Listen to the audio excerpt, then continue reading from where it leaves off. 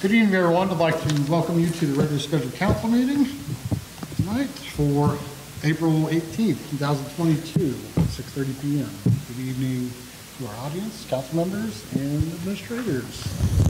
Ms. Berger, if you would call roll, please. Yes, Mayor Lowry. Here. Vice Mayor Grimm. I'm here. Councilman Bond. Here. Councilman Cook. Here. Councilwoman Eggleston. Here. Councilman Lindsay is absent. And Councilman Rodwell. Here. 6 members present. Thank you very much. And tonight's invocation will be done by Pastor Tim of the First United Methodist Church. Let us pray. Heavenly Father, thanks for being allowed us to be here together. We pray that you will bless this meeting and ask your blessings for all the people who have been called to lead the community, to lead, work, and play. We always ask you to let us be reminded softly but clearly that we are not only leaders but also servants, and that it is our responsibility to serve the common good of all. Grant us the wisdom and courage to know and do what is right and do what is true. May we speak out when it is time to speak out and listen patiently and receptively. We seek your help.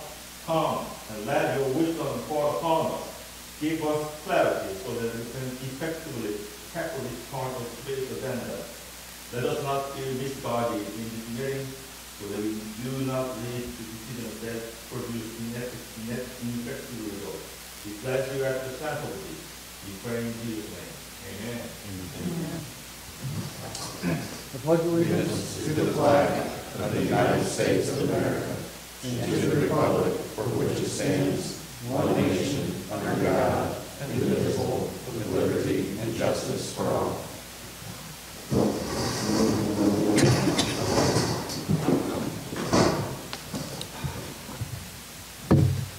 Okay.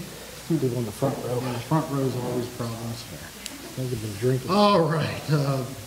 Moving on, we need to do action on the regular minutes for the regular meeting on 4/4/22. So moved. Second. Motion by Mr. Vice Mayor, second by Mr. Cook. I need to make an amendment to it. Okay. Emily, you got in here that, where did it go? Oh, you said that, I said that I lived here since 19. Okay, where's it at? 8, last paragraph. Section 8, last paragraph, like a tour. Okay. What would you like me to change it to? Since 57? Okay. Anything else? Nope. Anything else, council? You ready, Ms. Brenner? Okay. Councilwoman Eggleston. Yes. Lindsay's absent. Councilman Rodwell. Yes. Mayor Lowry. Yes. Vice Mayor Grimm. Yes. Councilman Bond. Yes. Councilman Cook. Yes. Those minutes are accepted 6-0. All right, thank you very much. Moving on to the city manager's report. Good evening, Mr. Bridge. Thank you. Mr. Mayor, members of council, I'd like to share with you the city manager report. And we'll start with our police report by Deputy Major Sack. Deputy Major Secretary of the Clark County Sheriff's Office. I just want to touch base, let you know that once again, there are 5 deputies that are out working. One thing that I wanted to point out is there's other deputies that go through the city on emergency response calls and things like of that nature. And just because you see one of us at another call doesn't necessarily mean that we were that deputy that was going through the city or running lights and sirens at that time. There was an emergency call the other day, and a citizen thought that we were running lights and sirens to unlock the car. And actually, there was a deputy that was asking for assistance further up, and they were going to that person, and it wasn't us at all. So it's just careful of what you, if you just ask us, we'll be more happy to tell you that, you know, it wasn't us or it was somebody else. Other than that, traffic stops are we've with the holiday things, we laid off of those just a little bit. I did anyways, but I have been giving out some warnings. But with that being said, not a whole lot more going on right now in the city. Thank you. Council, any questions? I had one question for you, Deputy Manager Sackey, you could help me out with. What are the rules / policies on the gators and golf carts that are traveling through town that I see a lot more of here lately? One of the issues that we've come up with is we have the gators that come into town that have slow-moving vehicle farm placards on them. And if they're going from farm to farm or their area to that, then that's okay. We've been seeing some going to stores and things like that.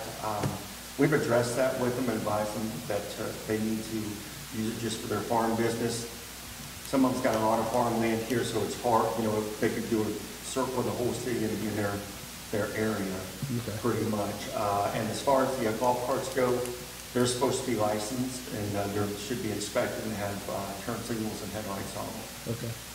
Okay, great, thank you very much. Yes, sir. That's all I had. Thank you very much. Thank you, Deputy Major Sackett. Moving on with the city manager report, our fire and EMS report with Chief Trustee. Thank you, City Manager. Mayor, citizens, for the month of March, the New Carlisle Fire Division responded to 72 EMS calls in the city and 13 in Elizabeth Township. The division responded to 9 fire-related calls in the city and 2 in Elizabeth Township. We had 3 EMS calls answered by mutual aid either by Pike Township or Bethel Park due to Medic 52 being on a response. We answered 2 mutual aid calls for Pike Township, and we entered 3 mutual aid calls for Bethel Park. In the past month or so, we've hired 2 new paramedics, one of them being a paramedic RN, and also we've hired 2 new EMTs. The 2 paramedics are already in the street, they're on the shift. The 2 EMTs will be on shift by the end of the month. Got some questions or comments for the chief? Sir? Chief, how's the new contract working out with Elizabeth Township? New contract with Elizabeth Township is in full service as it was written. It's working out tremendously great. All the crews are happy and satisfied. We are working under the new management system, and this way the city is now protected all the time. Perfect, thank you. Thank you, Mr. Ridwell. I had just one for you, Chief. With the old substation going, I know that the talks were to put, asphalt over that way to extend the parking lot. Where are we at with that, as far as you and the budget and timeline?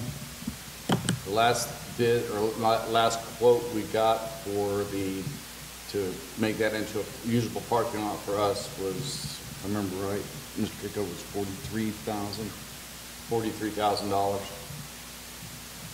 But just because of the depth of the asphalt and everything that would have to be for the weight of the trucks. Okay. Is that something that you're... Not this year's budget. Not this year's budget. Okay. I had a thought on it. I want to know what council thought of it with, that wasn't necessarily, in my opinion, it wasn't necessarily the fire department's doing is want to remove that substation. That was done pretty much without your say-so on it. Would the city or council entertain the idea of making a motion or having the city pay for that parking lot, since that wasn't something that they were originally planning on out of their own personal budget? What's going on now? What I'm asking is, I would like to see the city pay for that resurfacing or asphalting of that parking lot. The city would pay. Are you talking about the general fund? Correct. Oh, General gotcha. I'm sorry. Just because the fire department, it wasn't necessarily something that they had budgeted for in the past. It was done kind of without their say-so. It was done because of, the new building and moving the substation and whatnot. So, I know that the general fund is doing well. I mean, it still needs to grow, but I don't think that's a huge ask, And I really don't want to let that sit there for a whole nother year. I mean, if it's empty, let's get it paved and make more room and make it safer for the fire department. In other words, you're advocating take it out of the general fund. Yeah, that's my thought.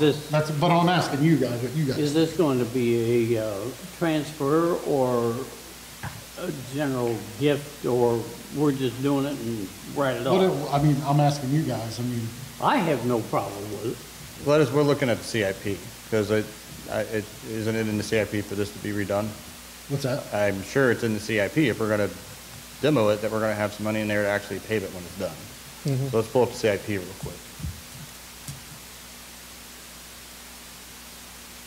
I don't think it was put in CIP. It was. Was it? It was. It was like 11,000 to demo or 12. Yeah, the Demo demo. and then For this year, resurfacing. What they have last year? nothing. I have a question. Parking is pretty much a premium at the fire station, correct? It had 20,000 last You year, could get it and on then the it's split, with that's this year. 40,000 to make it a safer place for fire department. And So we don't have anything for this year in the CIP. yes, One 15,000 less lot we have to mow. Right, yeah, and it's one, there you got it. I think you just got the winning ticket right there. 15,000 in fire He operating. said, one less lot that we have to mow. 15,000 in, well, it just says renovations. Oh, the bridges.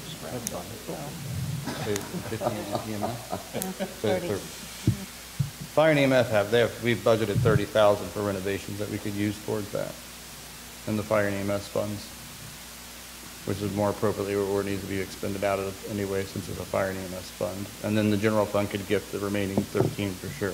Ultimately, it's up to you guys. If you guys want to pay for it all out of the general fund, that's for you guys. But there is money set aside for that. Well, We there's, could use. my only argument is, and I see what you're saying, is it's that money set aside for, yeah, general maintenance updates, whatever it may be, but that was never something that I don't think the department was actually looking to have to pay for down the road. I thought we had discussions of that. It's their building, they were using it for parking, that they would pay for it. But we ended up splitting the city, came out where the city paid for the demo of the building and we would pay for the parking lot. Yeah, so the city paid for the demo to begin with. But what he's saying is that they wouldn't be able to get to it for at least a year. I'd prefer not let it set a year, my 2 cents, and have the general fund pay for it. Well, no, it could happen this year. It's budgeted for this year. We got 30,000 for this year to be done. No, okay. So we just need to make up the difference out of the general fund. Now, how tight does that tighten your budget up, though? Is it, Well, it's in there for that, for general maintenance and, and renovation of the station, that we can consider that. But again, also too, I think we would have to, I'd give Mr. Pitko and go back and get another estimate, because that estimate's at Times least change. 6 months to 8 months old. Well, another thing too is Mr. Kiko had some information for you guys to share tonight about the cost of asphalt. So we can let Mr. Kiko interject now. Just for what I'm gonna be talking to you about, the overlays, I would hold off on that because it's not an emergency. We're paying $5 almost in diesel fuel costs, which puts our asphalt right now at 90. Well, what we were gonna put out for estimate, and I'll get into that in my report, $95 to $100 per ton. And last year it was 70. So I think if you do it this year, you're gonna pay 30% more for that parking lot than potentially next year. And I'm already working with the county engineer on pricing of where we think fuel will be. Because it's been at 55 to 70 for almost 20 years. So this is an outlier year. thank you, would you say, Mr. We Rogers? gravel it? I was gonna say, is there a base layer we could put down, it's a prep layer anyway, for whenever it does asphalt, that they could at least make it usable to drive on until asphalt prices come down? Wouldn't they just, wouldn't you have to re-asphalt, re-gravel it when they go to? So the asphalt? plan is to put 4 inches of asphalt over 8 inches of crushed 304s. If we did 304s up to that level, then we're gonna have to grade another 2 or 3 back off of it to pave and move that around. Or you'd have a lip and just put the original 8 of 304 in, and then the asphalt would still be higher until we got to it. Is it really, is it an absolute necessity? I mean, are you struggling down there with parking? I know it needs to be done right now, it's a lot, I know. I'm just saying, should right we now- invest in, how much is it gonna cost to gravel all that, just to have to go and Well, chase? what our plan was this year was just leave it as a green space. Okay. Because, We didn't have all the funds to, and we knew that what Mr. Pitko was saying, we knew that the material prices were skyrocketing. but I mean, it is a bottleneck in that area, is it not? Yeah, well, yeah, it is. I mean, when you start getting a lot of people or like other meetings there or that type of thing, then it gets crowded quick. But it's always been like that, because prior there was a house there. So it's not like it got worse because of the house No, torn no. down. It's the same. So, Okay. Why don't we go ahead and get another estimate, a more current estimate on repaving it? And see how much that would. Yeah, we can do that.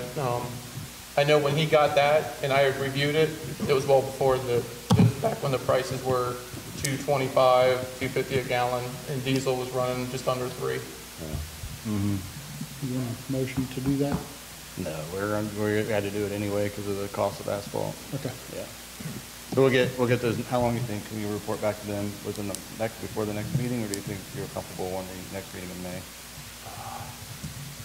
It could take some time. These asphalt companies are in no rush. I think when we asked for, It took us 2 months to get them out the last time. yeah, and we called 3, and they're local. Okay. So I don't want to say it's going to take 3, but Yeah, Yeah, let us know. we called 3 and we only got 2 that would actually show up Okay. and give us quotes. If you have it, fine. If you don't, we'll wait. Thank you, Mr. Kitco. Mr. Britt, thank You ready? you. And Chief, thank you, sir. All right, are we good to move on? Yep. All right, moving on to the city manager report, our finance report with Mrs. Harris. Thank you, Mr. Bridge, council, and members of the attendance and public here tonight. The finance report is for the month of March. Our revenue for the month was $1,158,287.72. That large increase is for our first half of our property taxes that we received from the county. That was a little over $500,000. Then the expenditures for the month of March is $1,036,941.13.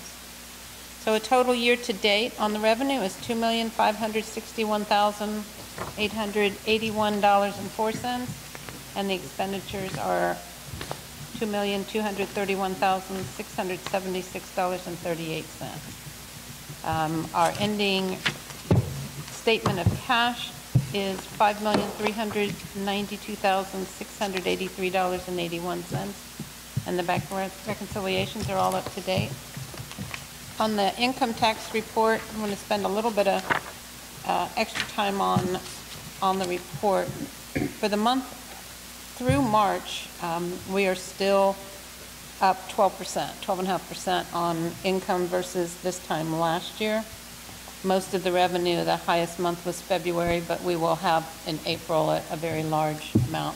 We had quite a few citizens that came to the office and asked for assistance with their city income tax form, and Vicki Taylor-Witt, our tax administrator, did an excellent job on assisting who she could and when she could, and I think she got just about everybody, even some last minutes that came in today. She threw some numbers out. She helped 81 people, assist them in either reviewing, checking, or even filling out the forms for them up through from March to today. And February through March, there was about another 30, so she had helped over 111 citizens this year. So as a reminder that we're always there to assist, and the sooner they can come in and give her some time, she can set up appointments, the better. We get a lot at the last minute, and maybe she feels like she might not be able to help everybody next year. But she did a great job. That is my finance report, and I'll entertain any questions. Council, any questions for Ms. Harris? Oh, thank you. No questions? Motion by Ms. Eggleston, second by Mr. Bond to approve the report. Councilman Cook? Yes. Councilman Eggleston? Yes. Councilman Rodwald? Yes. Mayor Lowry? Yes. Vice Mayor Grimm? Yes. Councilman Bond? Yes. Passes 6-0. Thank you. Thank you very much, Ms. Harris. Thank you. Thank you, Ms. Harris. And moving on to city manager report, our service report with Mr. Kitco. thank you, Mr. Bridge. Good evening, Mayor, members of council, members of the public. We'll start off under the Public Works Department. The street department has begun dirt patching all our potholes. We have made it past far enough that we're able to get the emulsion and get the potholes done properly. If you see any that come up, it's going to take us probably a couple trips to get through, and get a decent job done, you can still call in those at 845-3058 if you see any and report some. Once we get near the end of the street sweeping, I'll start working on scheduling the first sweep for the city. And then under water department, as stated in the last report, the rain has been good for us in this fact that it's helping us settle that soil that's behind Adams Street or behind the church there on Adams, so we can get final topsoil and seed. Crews for the water department have been valve exercising. I've been actually not so much assisting, but working with them on some valves. It's part of our asset management, what we're required to do. There's a limited amount that you have to do every year, and then there's some you have to do every 5 years, but we're really implementing the asset management program that we have. Still have not heard anything on the infrastructure grant. I'm leading that is not going to happen. We're still trying to get a definite answer. But that's still muddy waters whenever you try to talk with the department at the state. Under the clarifiers, of course, we have one of the clarifiers that are in manufacturing, and it is going slow. Everything is still backed up. We were slated to have midsummer. Now we're in the fall for the one clarifier. Don't know what else to say, but still materials and supplies are hard to get. We're still on track though with the OPWC grant to get the 50% coverage of the other clarifiers here in the future. Now to the big ones, and I have some discussion topics for the 2022 list of roads to resurface. We had talked about, and I'd give a list of Falcon, Henry, Villa. In your packet, you have this year's estimates, which just come out the other day. The one I laid on in front of you was last year's list. So just to give you an idea of what the pricing was, Villa, which was one of the ones that we were planning on doing, this year's estimate is at $90,500. So I'm just rounding the numbers. So $90,500. Last year's Villa price was $50,008. So that tells you the difference in asphalt prices and the few other things that have went up, that go into the estimate. The other one is Falcon. Falcon last year was $41,000. Falcon this year is $58,500. So talking with the county engineer and a few others around the area, some are actually what they had planned to do for asphalt work have decided to not do it because of the 30% increase in the asphalt and it potentially going back down. I think it's quite the change in price to move this year. We do have about 140-some thousand, and we had that opportunity to use a little bit of our ARPA funds. If I needed to round up, I would just take a little bit of ARPA funds just to get us that extra street, or if I needed to tie it in. It just doesn't seem logical, and I'm kind of good either way. But I talked to Mr. Bridge today. We wanted to discuss it with council on the streets. Is there a possibility to go ahead and move forward, pay the additional, and only do one street, maybe with the cul-de-sacs, or try to tie two of them together, or do like a few others and maybe pause this year, take this year's funds, because it just sits there, we don't use it for anything else, and add it to next year's street levy funds, and then, again, hope that that price has come down and we can, get a lot more bang for our buck. So I had bold print for discussion on this one. Council. I don't like spending an extra $100,000. Right. Mr. Kitco, are we going to take, for example, on Villa, where we've got the pumping up due to the garbage trucks, are we going to go all the way down and replace that base? So the base is fine, but we didn't take out some of the asphalt like what we found on Washington. We did some cuts, and we did find a soft spot that I got to repair on West Washington. So in this one, there is a hair more to do that edge, and we were going to take off some scratch to compensate for that deeper cut on that edge. and do that. So yes, most of Villa's in decent shape, but the engineer and I did see that it's just worn down. So not the place where the gutter has raised a little bit, we have some repairs. It's the places where the gutter looks great, but the asphalt's almost an inch low. It's wore that thin. The trash trucks, which did not squish that up, it's actually just not there. Yeah. So we're actually filling in places where we don't even have to mill. So a little bit of that is built in there, but yes, some of those spots where we see a little bit of that gutter moving, we'll do some repairs on that as well. I would have no problem in whatever his recommendation is if we decide to hold off till next year, based upon the amount of money that this rate increase is going to cost us. Agreed. Did you have anything else, Mr. Graham? I would say hang loose at least till we see if prices come down a little bit. I know I have a few people, yelling at me that, I was working with, but, I think this is kind of out of our hands to waste, about $100,000 just to put it in. Mr. Kicker, what's the percentage or cost? I mean, I know it depends on the width and length of the road, but like, how much does the milling cost compared to the asphalt? Like, what's the? I didn't bring the breakdown of each one, but it's somewhere around like $1.50, I think, per square yard to $3 per square yard. I can't really remember. It's in the. Give me just a moment here. I think where I was. That's all right. What I'm asking is, what I wanted to ask, and I know I've asked you this in the past, and I can't remember what you said, was, is it better to mill it twice? I mean, I know that adds an expense, but Mill twice. to go lower, to get rid of maybe some crack, I don't know. Yeah, milling doesn't change price and depth. It's by square yard. So it's not by the cubic depth. Right. What I'm saying is if you milled the whole street twice to go lower to maybe get past some of the surface cracks that you may not get with the first pass, would it give you a better resurface job in the end? Sometimes yes, but if we were to do a full mill, to get rid of cracks, you'll pull everything up. Okay. You'll remove all the asphalt. Okay. All right. Thank you.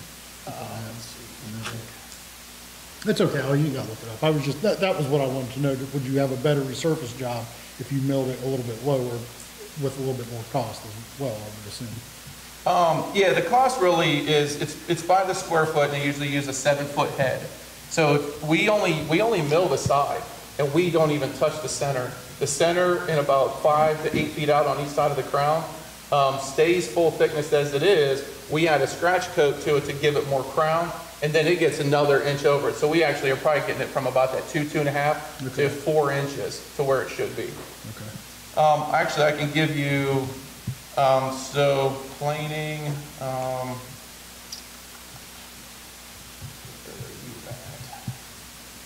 so yeah, it's $95 for your intermediate course per ton and $100 for your surface course per ton. And of course, that's compared to last year was 70.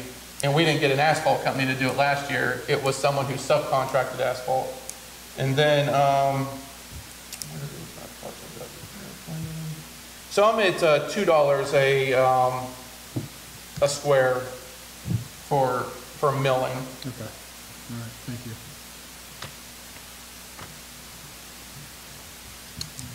Any other questions on the road resurfacing? Yeah. Mr. Vice Mayor? These are just for resurfacing. Yes. Streets like Leatherwood and Drake would need. Those are all part of. More like we did with Prentice and Galewood? Yes, as a matter of fact, the CDBG applications are out right now to put in. We will be putting in for a CDBG critical infrastructure one again. We've been averaging $375,000 on our engineers' estimates. My guess is going to go over 4. We have been a prime candidate, and we're looking at Fenwick Phase 2, so then that will finish all of Fenwick, and then we'll be down to Rawson and Drake. Is the only ones we have left in the Northwoods, and then we'll hit the ones that you're talking about in Leatherwood. Yeah. Okay, thank you. Hopefully. It's getting more competitive. We've been pretty fortunate, but it's getting more competitive.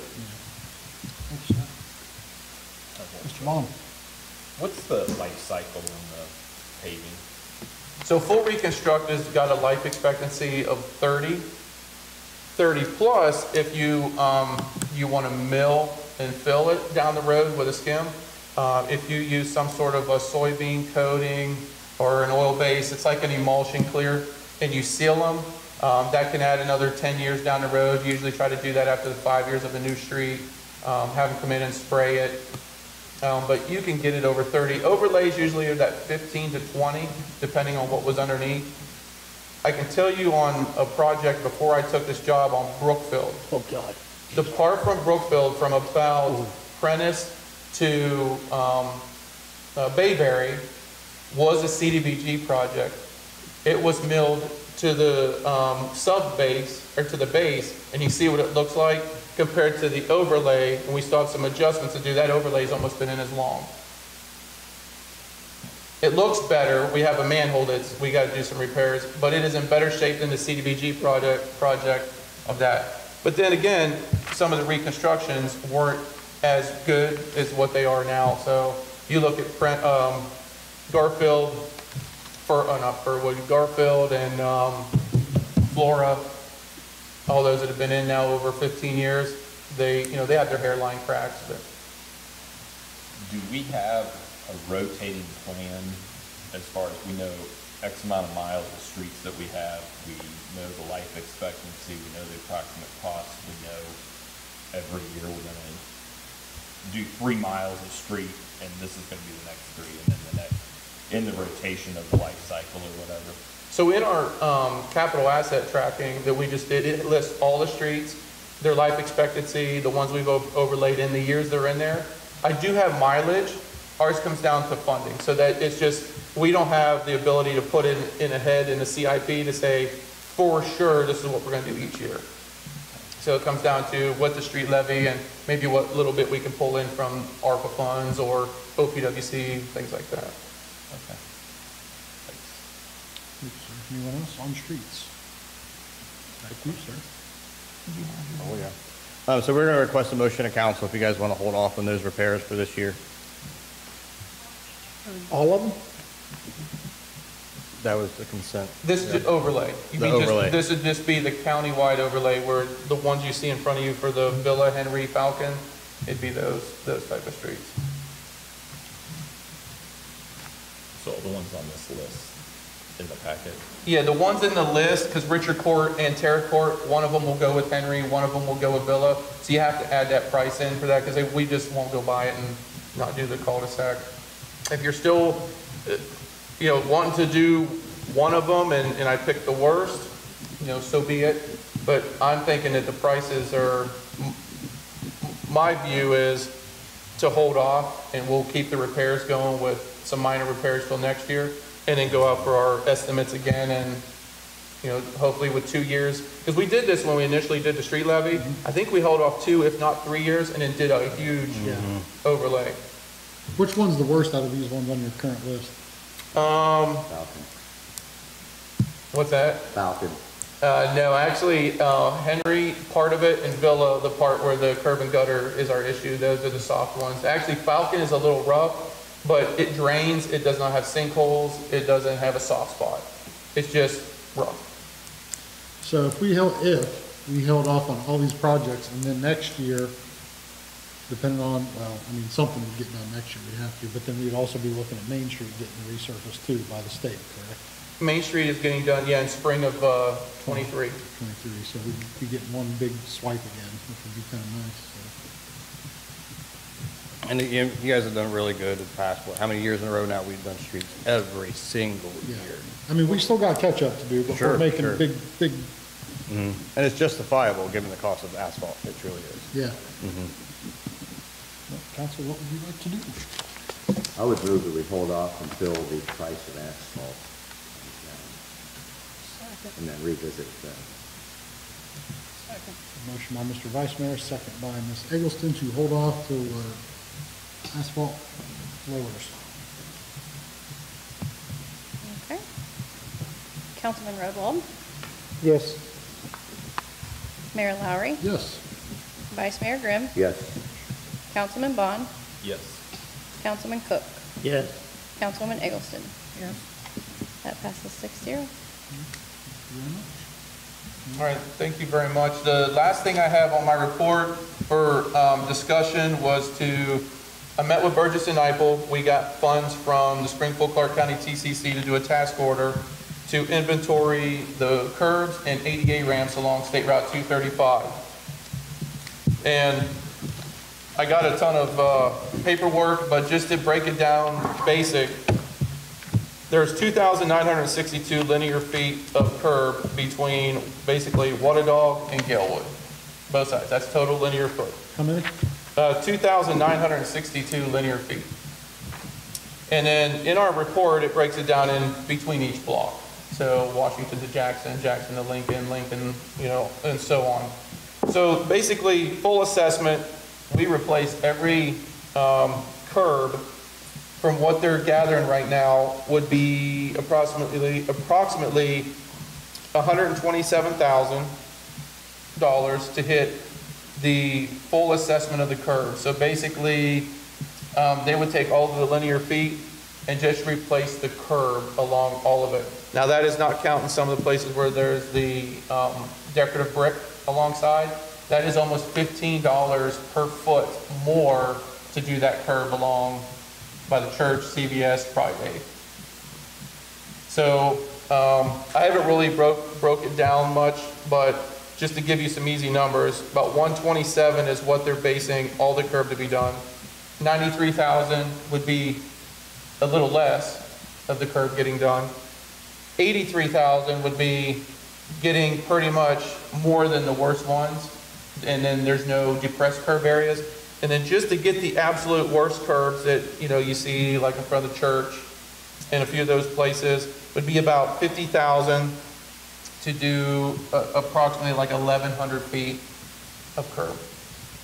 And then add the decorative brick because we know that's where the worst curb is. So then about another $15 per foot. So think about $1,100, $1,200 and add times 15. So that would go on top of that 51,000. So the 127,000 that included all, does that include the decorative areas by the church and CVS? That includes the curb, yes, but it does not include the increased price. We would have to add a price on there for restoration of the decorative brick, for the streetscape brick. Oh, for the brick, not for the, okay. I Yeah, understand what yeah. you're saying. Yeah, there's an additional cost compared to doing it next to dirt, as compared to have to pull the sand out, the brick out, and get to the Okay. backside. But 127 would do it all. That's their estimate right now. The asphalt that they got on there, they have about 9,000 in asphalt, but I don't know.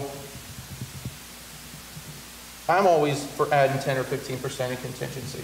Because companies are super busy right now, and they're gonna bump their bid price up just because they know they're busy, and if you want to pay it, they're gonna do it. Okay. So I think we're somewhere right around 60 to 75,000 would definitely get our worst curb in a worst case scenario. Is what I'm feeling right now, getting all the broken stuff. When do we need to have a decision on this? The goal is to have all this curb work done, whatever we do, prior to next spring. Okay. And along with that is the 88 ramps. That was the other thing that was inventoried. There's a few on here I think I'll definitely get waivers on, but they only passed 5 of our ramps, even though we know we had 8 just rebuilt in October. Jeez. ODOT specs are a hair stricter than ADA's guidelines to give the contractor a little bit of a benefit to meet it. But anyway, we have obviously no ADA ramps from Madison south. We have 0. The ones we have from Jefferson all the way up to Galewood were done from 2007 on up. I think I can get waivers on most.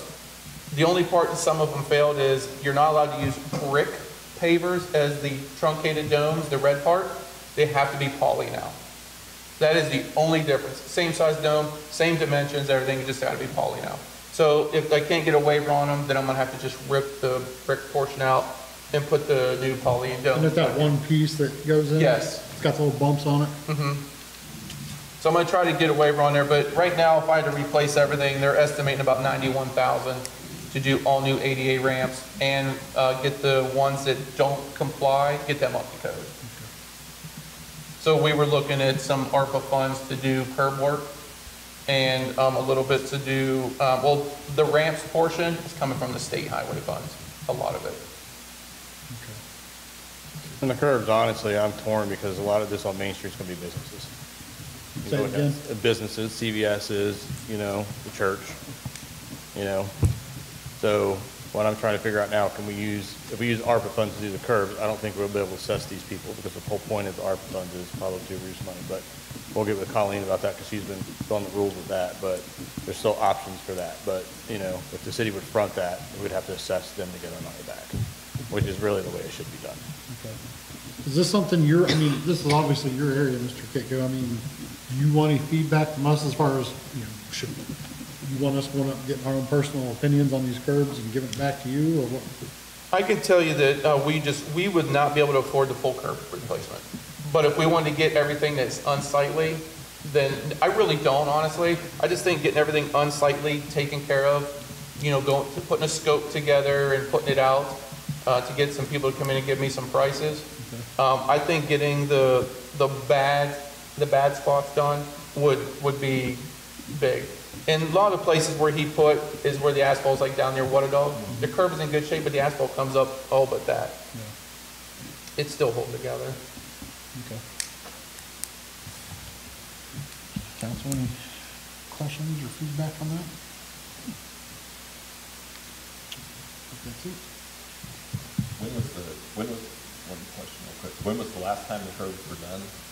1950 something when they did the concrete base. I think I have a picture of it, but I think it's the 50s is when it was, because it was all monolithically poured. Okay. They didn't do the gutter and curb by itself and then do a concrete base. It's all, you'll see a seam, but it was all done in one. There's rebar all through it. So the goal would be to rip the whole 235 out and go with 304 base and then asphalt. Much easier to repair and do curb and gutter work. Is there any bad sections on the street, I mean underneath where the concrete is, that's gonna need repaired before they relay over top of it? All of it. Okay. I'm being honest with you. There's nothing, it's falls. The worst part was down by Water Dog. Yeah. And that is almost 12 inches thick there, and we still get a hairline crack coming through because of the groundwater that runs from the parking lot. We capture a lot of it, but a lot of it's running up down there by the creek. Okay. Okay. Council, any other questions on streets? All right. Could you finish with your project? Yes, sir. All right. I just had a couple things I was going to ask you with. I know I mentioned to you when I'd seen you out and about a while back, and especially since we've got a handful of new council members that have never done it, at your guys' convenience, and I would like to take part as well, is sometime if we could set up a time for, or some time that you could set up for us to do some tours of the water plant and the waste plant if you've never been through it. It's a really interesting process, and I think it'd be great for some of you who haven't been through it to check it out. So just, you know, whenever you get. We just plan it would be about an hour for each facility, you know, by the time you get the whole description and everything. So about an hour for each facility. We're there from, you know, 7 to 3:30, but typically from about 9 a.m. to about 2, because usually after that we're, you know, clearing things up for the day. They're doing some other stuff. So the best time's usually between that 9 and, or maybe, you know, around just before lunch or maybe just after lunch. But we're pretty open to go through any time. So you just want them to get with Mr. Bridge to set it up, or do you want to send out do you want to send out just a couple of hard dates, 1 or 2? That way we can just narrow it down? No. I think honestly, if you just email me and said, hey, here's some days I can go, it's easier to work that way because I can be flexible with what's going on there. And there you go. I just retoured the wastewater plant last week, and it was very interesting again. Yeah. Very complex, but highly intriguing process. I mean, if 2 or 3 want to say, hey, we're all good this time, and then you send it out as a group, I'm good with that. Okay. So then I'll do 2 or 3. Yeah. Okay. Tours. All right, and then, did you have something to say this? No. Okay, and then moving into the former season, I know the pools, you guys are going to be starting to work on the pool. What's going on with that? Are we doing, I think we're starting like May 15th to start working on the pool. Are we doing any maintenance? Are we doing fill? No, we got some minor maintenance to do. We're going to do a quick cleaning. We don't think we're going to have to paint, just by what I saw about 2 or 3 weeks ago when I was looking at the surface. We're going to have to acid etch it, wash it, do that whole thing. That's kind of up in the air, but if it keeps doing what it's doing right now, we're not gonna get time to do anything, to be honest with you. Right now, we were already in the pool last year at this time, already scrubbing, already doing that, because we had some nice days, and right now the nice days are happening on the weekends. So you're saying you can come in on Saturday? Randy? He's salary, he can do all he wants now. That's all I had. Thank you, Mr. Kitco. Mr. Roble. Howie, have we looked into any more of adding a second gazebo or anything at the pool, at the old racquetball court? I know we discussed it last year. Save it for CIP discussions for this year. That's all we can do. Do what? Save it for the next year's CIP discussions. The CIP is already done. Yeah, trying to figure out the grant, the ODNR grant that came up later. We're trying to see what we could do. That would be over 2,000. We'd have to go to CIP though, right? If we were to even try to get the grant, right? Okay. But that's an option. We're throwing it out there, what's a big benefit with the ODNR, and it's kind of up in the air right now. I'm glad you mentioned that, because I forgot. Where are we at on the, timeline-wise, I forget where we're at with the liner. What happened, what was going on with that? With who? The liner. The liner was in the CIP again. Right. So the question is, we're gonna have a discussion with you soon enough, is do we need to do the liner or not? Because it seems like the pool's retaining water now. So the whole point of the liner is to deal with the leak, right? So the big part of it was the leak.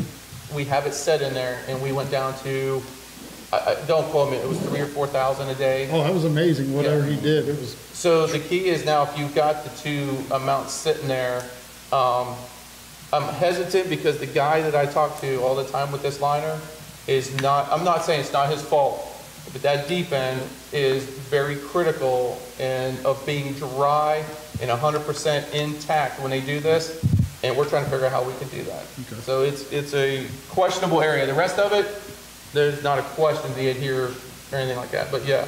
But when the leaks come way down because of the chief coming in and scuba in the water and putting that stuff in, that helped. Oh, yeah. Is it gonna get us 2, 3, 4, 5 years? That would be the hope, so we can say, hey, we got the water stuff. Can you do this job the right way? Okay, thank you. Anyone else? Didn't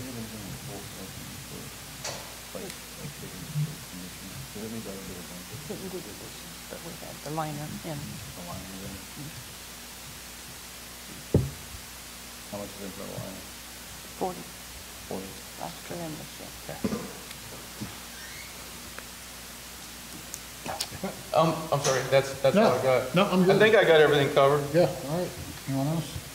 All right, thank you very much, Mr. Kitco. Back to you, Mr. Bridge. So we have 40,000 in the pool CIP.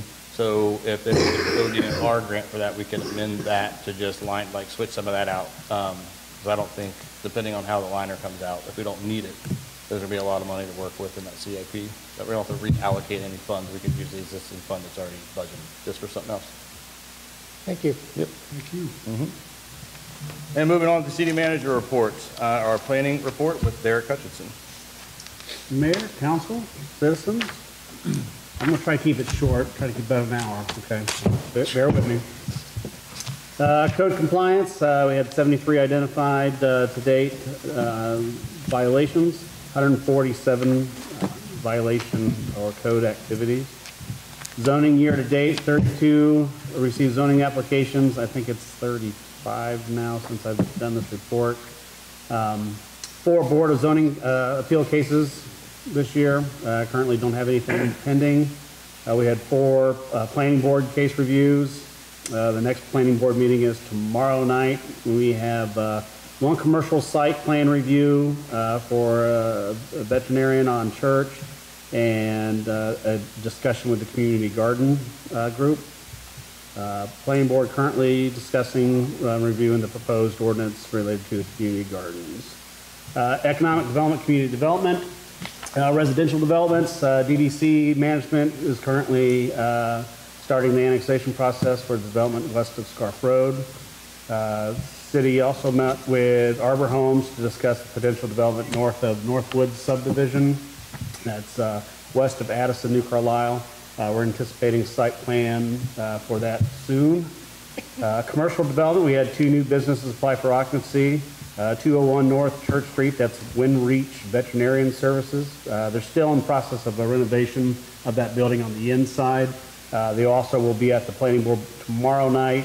They're expanding the parking lot, going to add an entrance onto Church Street and have a one-way, so the pull underneath their awning that they have on that building, you pull through and exit out on onto Church.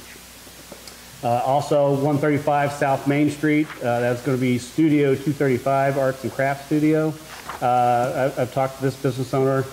She's great. She's super excited. It sounds pretty neat. So it's basically you could host parties and they'll do different classes and stuff there. So arts and crafts stuff. They got all the different little stations set up for it.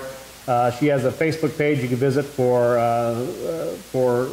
times and everything. She's hoping for, I think, the next week or two for a grand opening. So look out for that.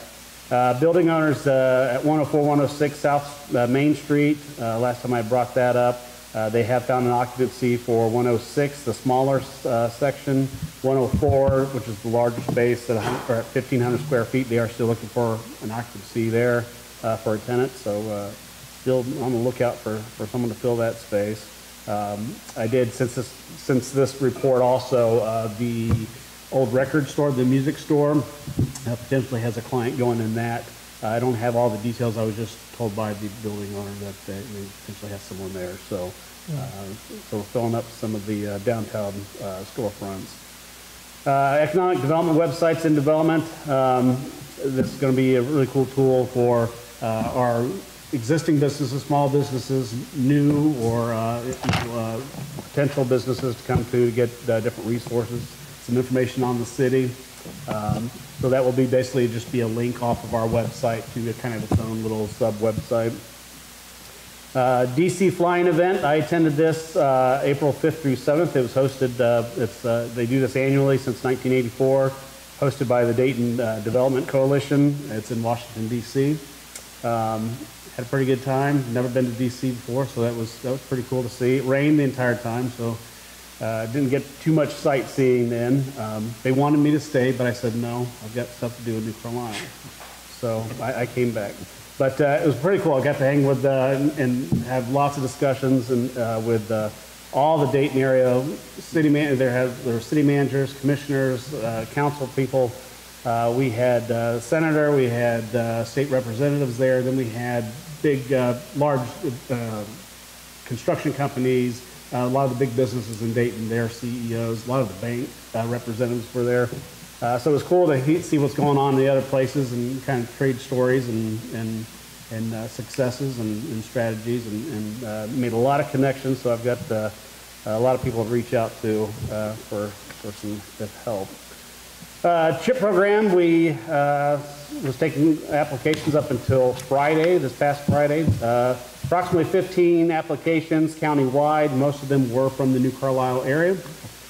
We did get a few over the weekend that came in on Friday since we were closed, so that number might be a little bit higher. So right now, basically, is in the review process. So we have subbed out some of the programs to firms that's going to administer those, and then some of those we will be administering as well. So excited for the response we got for that, and hopefully we get a lot of citizens' help for that. CDBG Community Development Allocation Grant. Last year we was awarded this through Clark County, and this is what took down the old Madison School. So it is coming up again for the 2022, which will be funds available end of year or next year. So kind of kicking this an idea around for this, for some of the activities that we could use this for, park and recreation upgrades, equipment installed, repaired, restroom facilities, linear feet, fencing, walkways, kind of looking at some of our needs, and this would definitely be something I'd like to bring to the Park Rec Board for them to review as well. Initial thought would be Carlisle Park off of North Church Street and Scott there. Potential improvements could be, we could put some walkways in there, potentially even a small parking lot. Rehab, the basketball court needs rehab, adding some additional playground equipment, or possibly possibly making that the dog park location, or even maybe a Veterans Memorial area, because there's a lot of land to that parcel or that park that's not being used. So those are just some ideas that we could look at. Application is due May 6th, so we have a little time, but it'd be kind of nice to see kind of maybe a direction from y'all where you might want to see that. And like I said, I'll get with the Parks Board and kind of get their input on it too. But speaking to Clark County's grant administrator, and not every one of the townships, this excludes Springfield, so this is, we're the only city, the rest of them are all the townships. Not everyone submits stuff for this, and then some of them submit big projects. Their only total is $215,000. Now that doesn't mean that we have to apply for the whole $215,000. But if we submitted something, especially like a park-related thing, they felt the odds would be pretty good.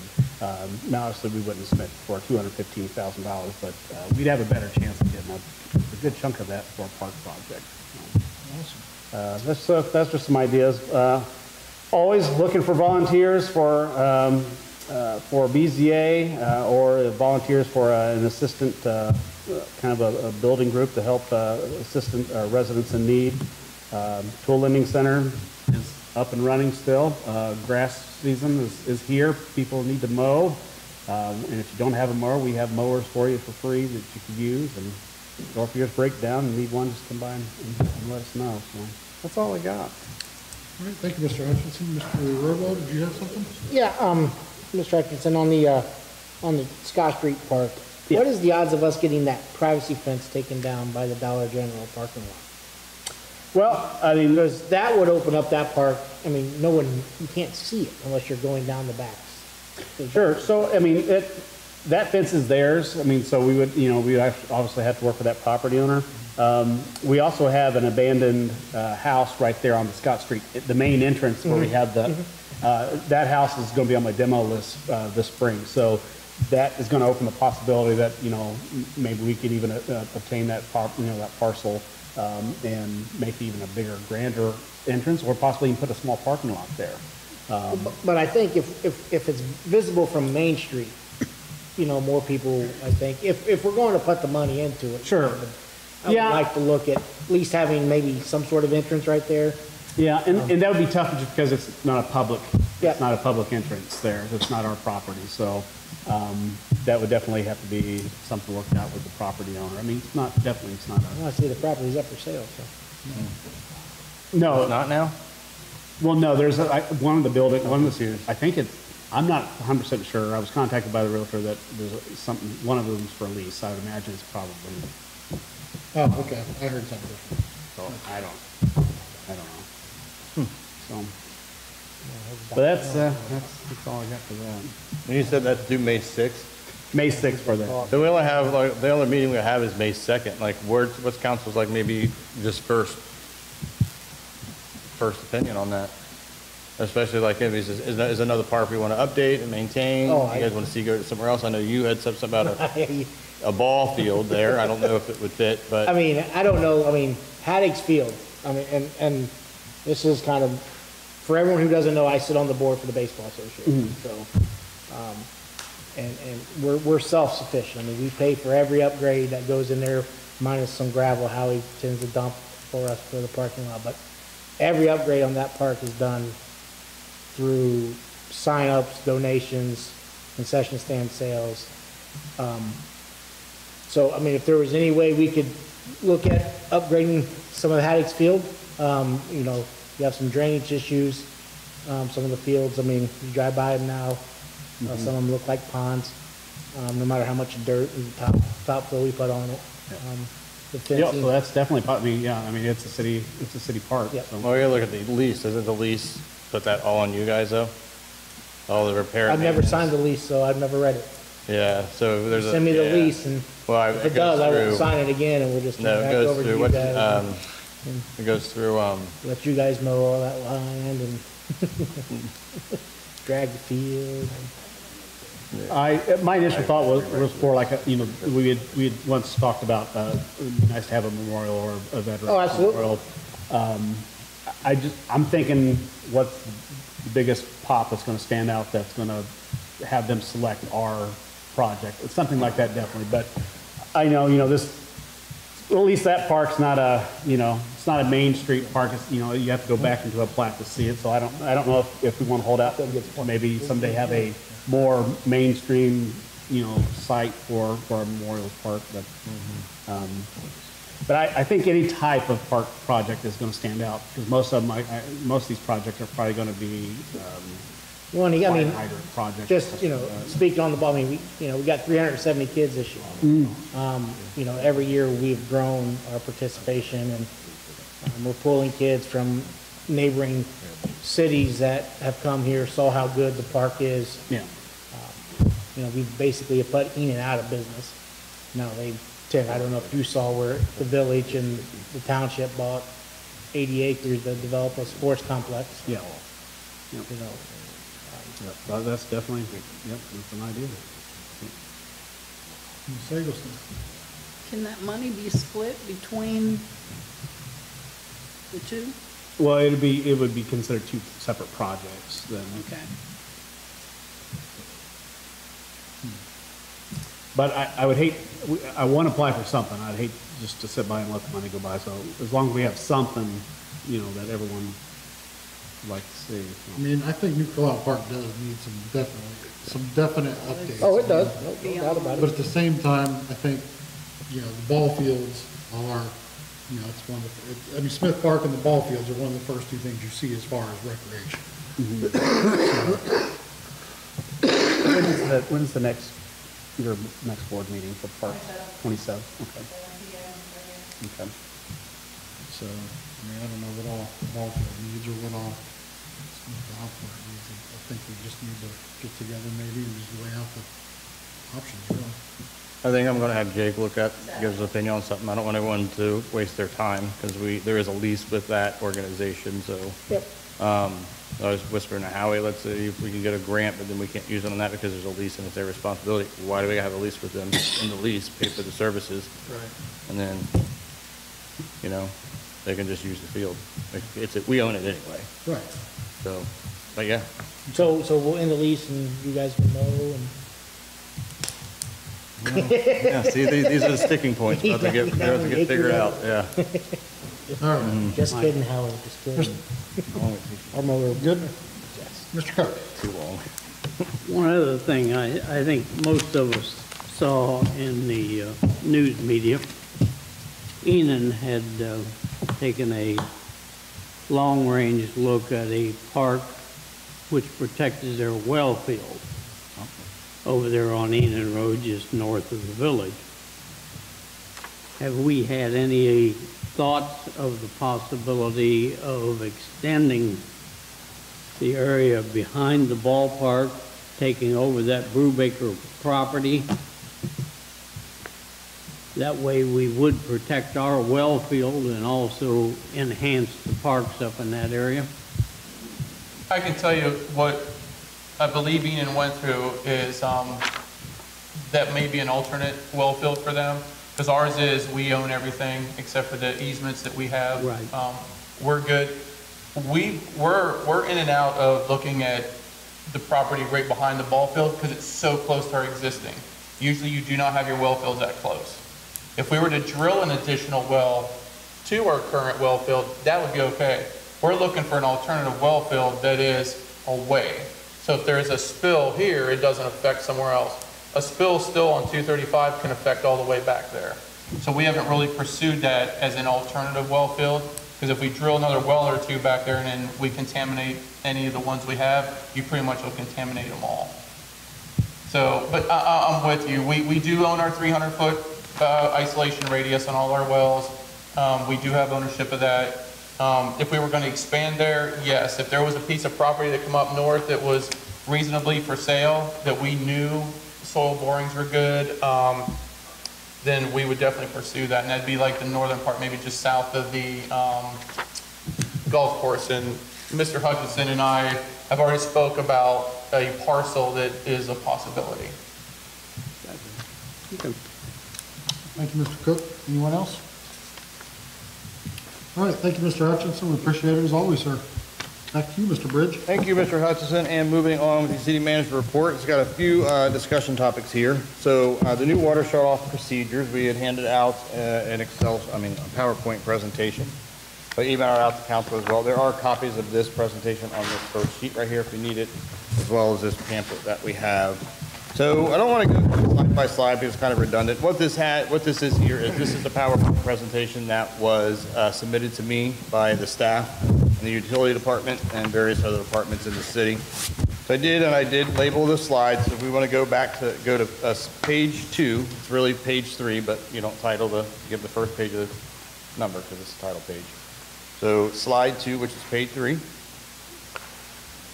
So basically what this is these changes were not made on our own. We actually talked to residents about what they would like to see changed on their bill. So this is all based off customer feedback. So switching to page number 3, slide 3, we have a current water bill image and an updated water bill image. Not much has changed between the two, but the biggest thing we have here is if you look over there on the left side where it says past due amount and it just has a number in red, mirror that to the right side where we have a past due balance, but we also have a date associated with that. This is the date that you have to pay that past due balance by. Then we also have the due by date for your current charges should you be past due on both of those. We also added that date there at the bottom, that's in the mailing window. So again, this was based off feedback we got from our citizens. Another thing we changed was the past due notice. So it looks like they had went in, and if you look at the bottom right on the new past due notice, it says final payment due date by 4 p.m. and it gives you a hard date. So this is no confusion. This is the day that you have to pay that by, or you may get shut off. A lot of that has been the same. They did add some things up top, but again, the big component to that change is the date at the bottom. On slide 5, we have an image of the back side of the bills. So again, good changes on this. So the new back side, we kind of streamlined all the numbers that we have with the new phone system that we have. We just have someone answering the phone nowadays. You don't get a pre-recorded voice. If you call the city building, someone is actually picking that phone up and saying hello instead of it going through a recording. We got a lot of bad feedback about how long it took to get someone, so we heard that, we changed it. We're also saving a lot of money monthly on our phone bill, which is awesome. So we streamlined that. We did add in there some things onto the left side. If you, in the square box where it says water usage is billed, if you go on down 1, 2, 3, 4, where accounts are assessed a 10% late fee charge, the full payment is not received by 4 p.m. on the due date. So that was just further expanded from the 10% penalty is charged if paid after the due date on the old bill. Another thing they changed, and I really like this, is on the new backside of the bill, they actually put on there the way to sign up for the ACH deposit out of your bank account. So that's a good thing. It goes right to the users every month. Should they want to get that in, they fill that out and give it back to us. So we did already change an administrative policy, and that was the shut-off amount. Prior it was $20, and we were just shutting people off left and right. So what we did, we run stats on that. We found out that nearly almost 85, 45, 80, 8, yeah, well, I'm adding 2, 8. 58% of our bill users are under $50. So that's why we came and said, all right, so what are we looking at here? So Colleen, our new utility account rep, she called a bunch of other places to figure out, hey, what's your limit for your shut-off date? What we found is a range from anywhere from $15 past due up to $80. The average of that is 42. So when we look at our consumption rates and why we landed at the 50, you go down to that math down there. So someone's using 2,000 gallons. They're paying $40.94. So that'll actually give them about 2 months before we shut them off, because we're not shutting you off unless you have 50 or more. And then basically, we don't want it to get too far out of hand. Like we looked at making a $100 shut off. But let's just say it's $100. And someone who normally is under 50, they're going to have about 2 or 3 months to get caught up on. So that big bulk amount for them to get their stuff turned back on is going to be a lot higher, because we're not shutting you off now at 100 opposed to 50. So we want to look at that, because generally the people that we turn off a lot, they live paycheck to paycheck. So we don't want to put them in an undue hardship that they now have to pay a big amount to get turned back on. So that's why we landed at 50 based off the statistical data. We already looked at this before, but we did revisit it, because I know maybe last year, the year before, council wanted to look at that credit card fees. We are still looking at 90% of our users being under that $100 bill, so it makes no sense to change that fee. If we were to change it, it would impact the majority of our customers, and that's not what we want to do.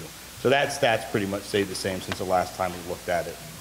Another new thing we're going to be giving out is this new customer brochure. It's page 1 and page 2, page 8 and 9 on your handout, but actually made copies of it, gave out council members up today, so here it is. So this will be going out. It ranges for tell you how to check your leaks, to reading your meter, to understanding how you're billed. So it's really hopefully a one-stop shop of information that people can look at and be like, oh, I understand this better now. That'll be going out in the water bill? This one, this will be given out to you.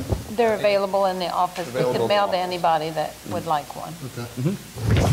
Then another thing too is payment arrangement. So before we only had it limited to 3 times a year. So we felt that was a little bit too less. So we changed it, well, it's proposed change. You guys will be actually voting on that here soon. I think in a month, will be introduced next week. That we want to change that to any time. And why we limit it to 3 times a year. If someone needs to go on that payment arrangement and they've got good history of not breaking it, why are we limiting that and putting that person in a undue hardship? So we will be requesting that council change that. It's in the legislation that you guys will get next meeting. They also want us to look at additional state and county resources. I need help paying my bill. So we found one that runs until September 30th of this year. It is in here. This is also on, I do believe, posted at the city building. But low-income household water systems program, I know we have referred quite a few people to this program with success. And it looks like I'm missing a slide in here, but we do have another slide that Angela Gump did a fantastic job of getting an Excel sheet with all the churches and places that people can call in addition to the state and county resources. So I will amend that and send that back out. Looks like it got accidentally deleted. The last few pages are just some of the proposed changes we want to do that you guys will see at the next meeting when it's introduced. We already discussed changing the $20 fee. We moved that up to $50. Another thing that I think and this is codified, so we're going to have your opinion on this, is right now you have the option to put that account in your tenant's name if you chose WIS, and we find a lot of problems with that. So one of the things we're asking to do is mandatory all accounts go in a property owner's name. So if you have a rental property, it still goes in your name. We'll have to let some of that, a lot of people were grandfathered in on that. Let's just say you have a lease with a tenant that you have, so we couldn't make you change it now, but when you have a new tenant come in, that's when we get you. And say, hey, we need to have this in your name. It's for the best of the city. So we looked at bulk water rates and compared that to other cities and look how they done it. So again, take a look at this. This is just kind of like a warm up to what you guys are going to get at. I know I emailed you guys all those sections we amended. It's a lot. We're going to do a final review in the next week or two with Mr. Kicko and some other folks in the city. So we'll have that to you guys introduced next meeting. So again, payment arrangement terminology on page 16 here. Again, we just wanted to kind of clear out some things of a non-pay fee, what that is, and change it because I think it would cause a lot of confusion. So we're changing the non-pay fee. We are changing that a disconnect fee to a non-pay fee. So it's less abrasive to the user. So I know there was a quick little rundown from it, just doing it for the sake of time. It's all pretty self-explanatory. So when we initiated these changes on Tuesdays, and Mrs. Harris, please feel free to chime in. We saw great success with it. I think we shut off half of what we usually do, which half the manpower is saved, half the wear and tear on the machinery was saved. But at the end of the day is we had a lot of happy customers, and that's the end goal here. You want to add anything to that, Ms. Harris? You did great. We have been working very hard to try to get the customer service end up and do what we can to make the bill easier to read, to be there to answer questions, and let people know that we're people in the office that really do appreciate our residents and we want to be there to help. So we're very excited about a lot of the positive changes that we heard were always negative. So we're looking forward to these changes. And her department did a fantastic job with data gathering and putting a great PowerPoint presentation together for me. Council, any discussion on that? Mr. Bridge? I have one. Sure. On slide 5, we removed the call before you dig, 811. Can you put that back on there? Yeah, we can look at it. Where are we at here? Slide 5. I'm on 05. Old one has call before you dig, 811, new one does not. Oh, I see. Yep. Yeah, that's easy. It is a good one. It is. Yep. Sounds good. Good. Thank you for that. All right, and moving on with the city manager. Sorry, I have all boring stuff, guys. I'm sorry. So we have the waste management. Melinda Anto had come at the last meeting and requested the increase for the inflationary rate. And I do believe Mr. Bond had asked for what additional levels of service could they get. She immediately came back, said nothing for free, which was expected. However, council did have me look at every week recycling. So these are the numbers that we have. And right now, for us to upgrade to every week recycling, that would be an additional $1.95, and that is with all levels of service paying the increase. However, if you want to leave your seniors out of it, that would be $2.15 across the board. Both of those rates do include that 93-cent inflationary increase. Some of the things I would like council to kind of think about when you think about the decision. I was talking to one of the council members who actually has two recycling carts that they could possibly get rid of to help cut that difference cost a little bit less. So you got to think outside the box like that. If you do have two recycling containers, you can probably get rid of one and save that fee. Another thing too is if we should ever need an extra dumpster.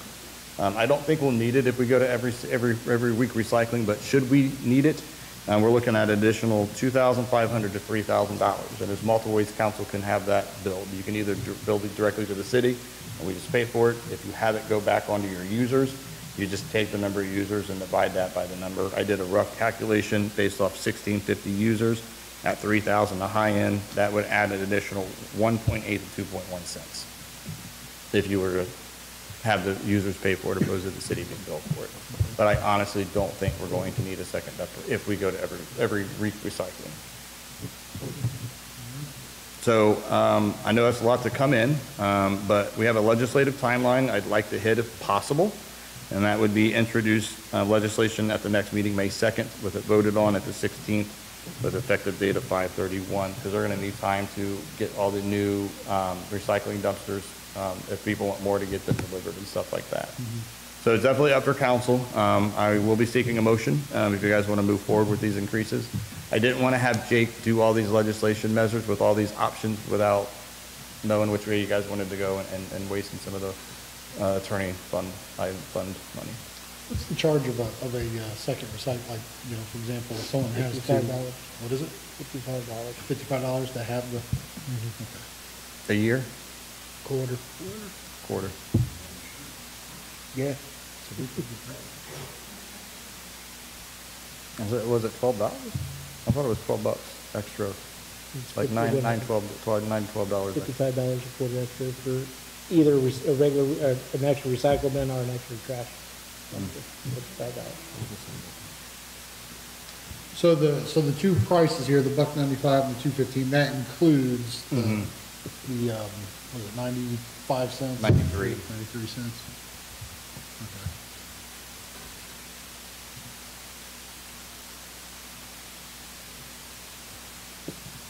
Council, any feedback on that? I'd say go for 195. Do we have a lot of people that need it every week?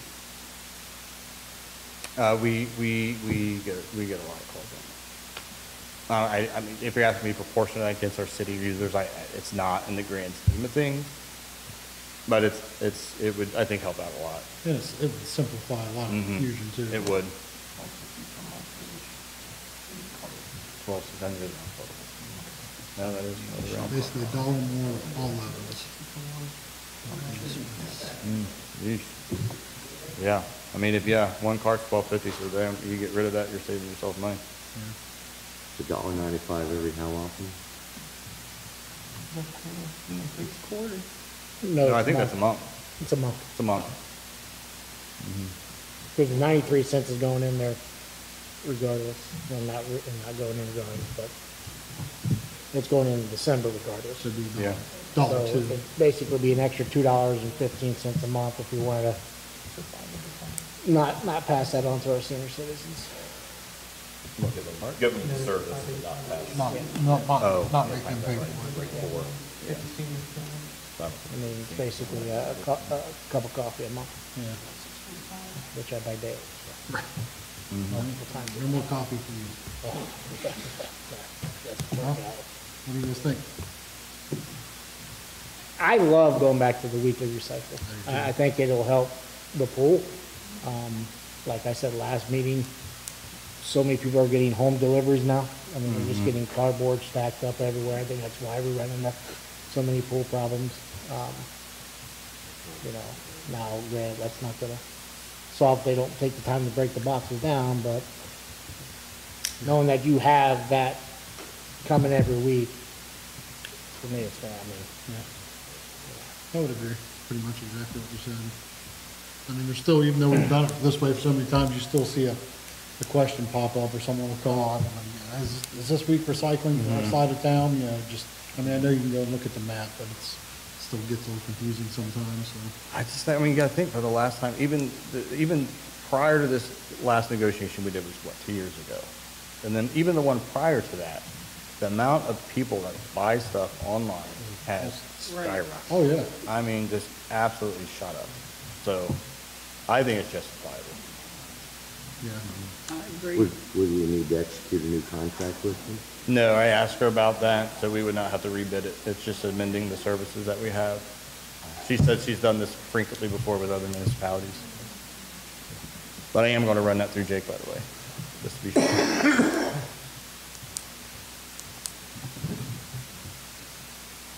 Anything to add, Mr. Cook? Mr. Bowman? As far as I'm concerned, I would entertain a motion that we continue as is, let them move the rate increase up, leave everything else the same.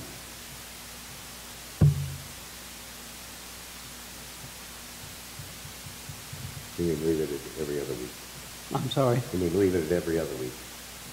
Leave it every other week. I personally, this week was recycling. I didn't have anything in mind, so I didn't even put one out. And I guess I'm a senior citizen, so. yeah, Mr. Bowman, anything? what they told me. I mean, it's a minimal increase for nice convenience and not having to Well, I mean, especially, I mean, pack everything in. well, and have it sitting there for Figure 2 out. weeks, Yeah, you know. Yeah. I would like to see us get something out of it, you know. Honestly, I feel like they should be able to bring some more value to this, but I know you said you asked them. Maybe we keep that in mind for future negotiations. I think it'd help you guys if we went to a city-wide hauling contract where you don't have everyone being able to choose their own hauler. You're talking for business owners. Businesses and residential. That's where you're gonna get your most bang for your buck. Well, Mike, can I address that? Having been a garbage man and in the garbage business for umpteen amount of years, we do not want to go into a situation where we've got 3, 4 haulers hauling in here in this city. Number one, the streets, which we've already got Villa, that's pretty well tore up due to 1 or 2 trucks. If we bring more heavier trucks into the city, I think your streets are going to go real quick. I think you're going to have more people on the fact of not paying their bills. The hauling companies do not make much profit. In the garbage business, the profit is made by the landfills or where you take the trash.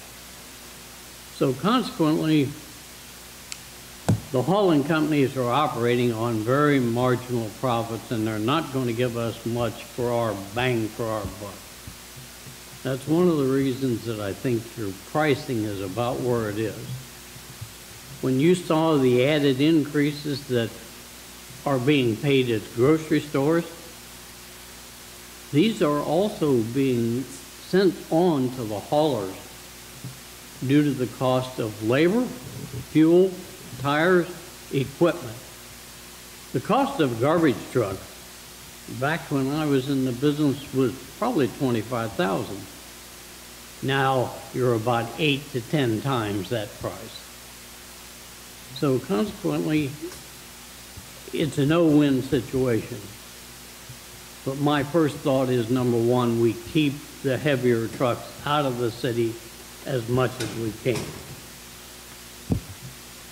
Thank you, sir. I think he's saying the same thing Single hauler. that you're saying. Yeah, for sure. I think- Oh, please. I could just tell you, we just got our bill yesterday for, I just live outside the city, it's $80 a quarter. No recycling. I pay $13 a month with every week recycling and every week trash pickup. You use whatever trash container I want. So it's a good It's scale of price in economy, town. though. This is an excellent price on this contract. Oh, yeah, it is. And the reason I'm so Yeah. cheap is because they go with the township around us. But that's, the more people we have into it, which is why we're advocating that haulers, they'll get the more bang for the buck. Because now they got the businesses, now they got the, 4-unit apartment complex. Because right now, Mr. Bond, the only people that fall under our current contract are single-family houses, and then if you live in like a double. Other than that, you're fair game to choose whoever. I'm sorry, go ahead. I'm not a proponent, I guess it would depend on the rate as far as forcing the businesses into one hauler, just because I know I recently renegotiated our pickup at our business, and we got more service for less money switching haulers, here recently. It's, yeah. And that was bidding back and forth and working hard with them to get something. So more. It would take some of that ability to negotiate out, obviously. It's very uncommon the way we do it here. It's very common to have single haulers. So that's where you get your bang for the buck. That's where it's most cheaper on your citizens, and that's why you're in a city. It's a little different than if you're out in the township, kind of, a lot more lax rules, but, it's very uncommon the way we do it. But yeah, it does take a lot away from the business owner for sure. But and for the greater good of the community. So I think that's why some of the municipalities look at kind of doing like that. Good, Mr. Bond? Thanks, sir. And if the city grows and we have more rooftops, I would assume that would give us more room for a cheaper price. Well, Potentially? if we keep on growing, I'm going to approach council about looking at bringing it in-house, kind of how West Milton did. See how that goes. I'll pick that guy's brain at the end, I have before. But if we have more people paying into it, would it be more justifiable? Because that way, But West Milton just brought theirs in-house because they were not happy with how the rates were being charged through Waste Management. So I'm curious to see how over 2 or 3 years that program works out, and then because that's a very, very good community that we can mirror of, because there's a lot of similarities between us and West Milton as far as population, earned income, all that stuff. That if they could find a way to do it that's profitable and it works, can we do the same thing? And that way we control our costs and we don't have to worry about another hauling going in. Right now, it's risky because of the price of the machinery and hauling and all that stuff. Right now, I wouldn't recommend it, but if we have, 5, 10 years down the road, maybe a different story. Okay. So are you asking for a motion tonight? Which direction here? Definitely going to have some direction, would like that. And it's up to you guys. If not, we will not be able to introduce anything on the 2nd. We have to wait till the 16th if you want to think about anything. So Did I'm Mr. not here to McCook make a motion pressure to you. leave it as is? I will make a motion that we leave the contract as it is per Melinda's recommendation, and we move the increase up to the present, whatever billing period. Let me ask you this. Would the citizens, if it goes through the 93 cents, if they're going to pay the 93 cents extra, would they want to go ahead and pay an extra whatever dollar it is to get more recycling? So that's what it comes down to. If I'm going to pay 93 cents as an increase, so I'm going to go ahead and pay basically double that to get recycling. If the citizen wants to enter into another recycling can, so be it, but let that be a separate item. And as per the current agreement. Charge, okay. Okay, so you have a motion to leave it as it is, basically. I'll second it.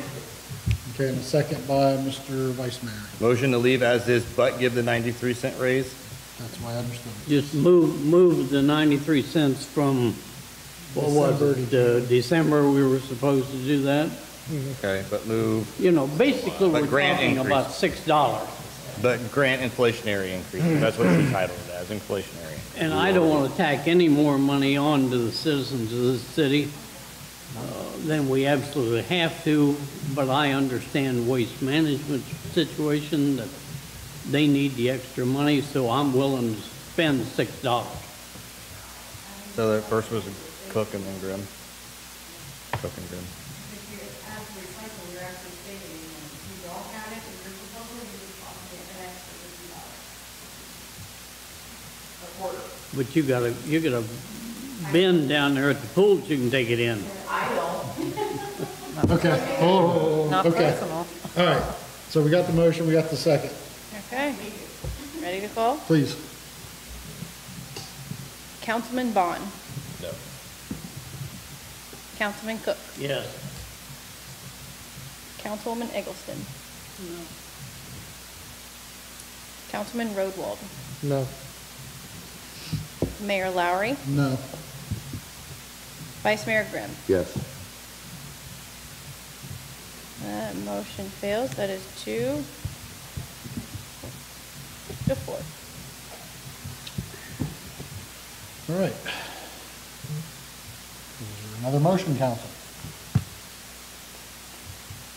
Mr. Mayor, I make a motion to accept the $2.15 increase for weekly recycle through Waste Management.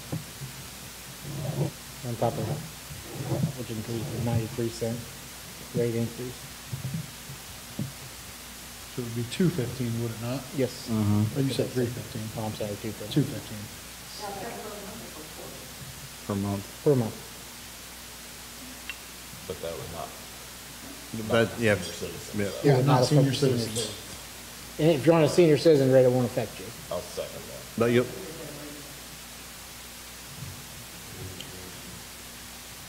So, motion by Mr. Rodwall, second by Mr. Bond. And will you say that again, like one more time, Dan, please? Motion to, I thought that was, I couldn't hear you. To accept to accept the 215 the increase. 215 increase, which includes the 93-cent Okay. early rate increase, and to add weekly recycle for Okay. all citizens, but no increase to the senior citizen plan. Okay. If you have seen the senior citizens trying to transfer, will we still have to pay the extra to the recycling facility? No. We won't have to pay anything. We could just get it smaller.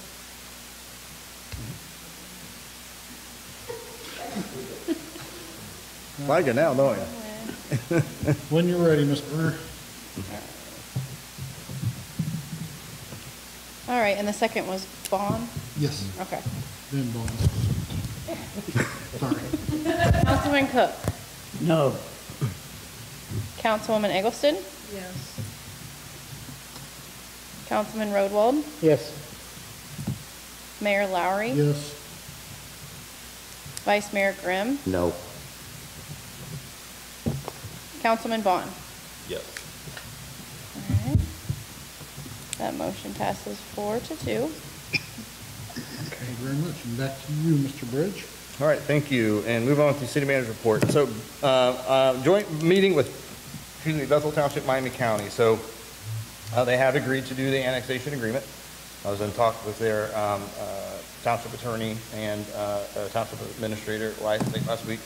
So they are requesting that they have a joint meeting, similar to how they handled it with Heber Heights. The goal of that meeting is to establish two things. One is they want to be left out of the, they want that removed from the township, which we already agreed to do. They also want to explore a discussion with council about stating an annexation boundary. Basically, it'd be a line that says we will not go past that should we want to annex.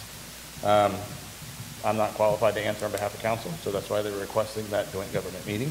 So I talked with Andy today. We would like that to be the first or second week in May. They're going to work around our schedule since I have 7 of you and there's only 3 of them. I would probably, at this point in time, get maybe a few dates from you guys. What I would like to do is reach out to Paula Crew and comes to one local district to see if we can have the elementary school like we did for the income tax credit petition. Because if we have it here, we can only have 65 people, and that would include you guys, me, a few administrative personnel, plus their 3 commissioners, plus their probably attorney, plus their administrator. So by the time we get all the people in here, it'd be probably a lot less room for them. Right.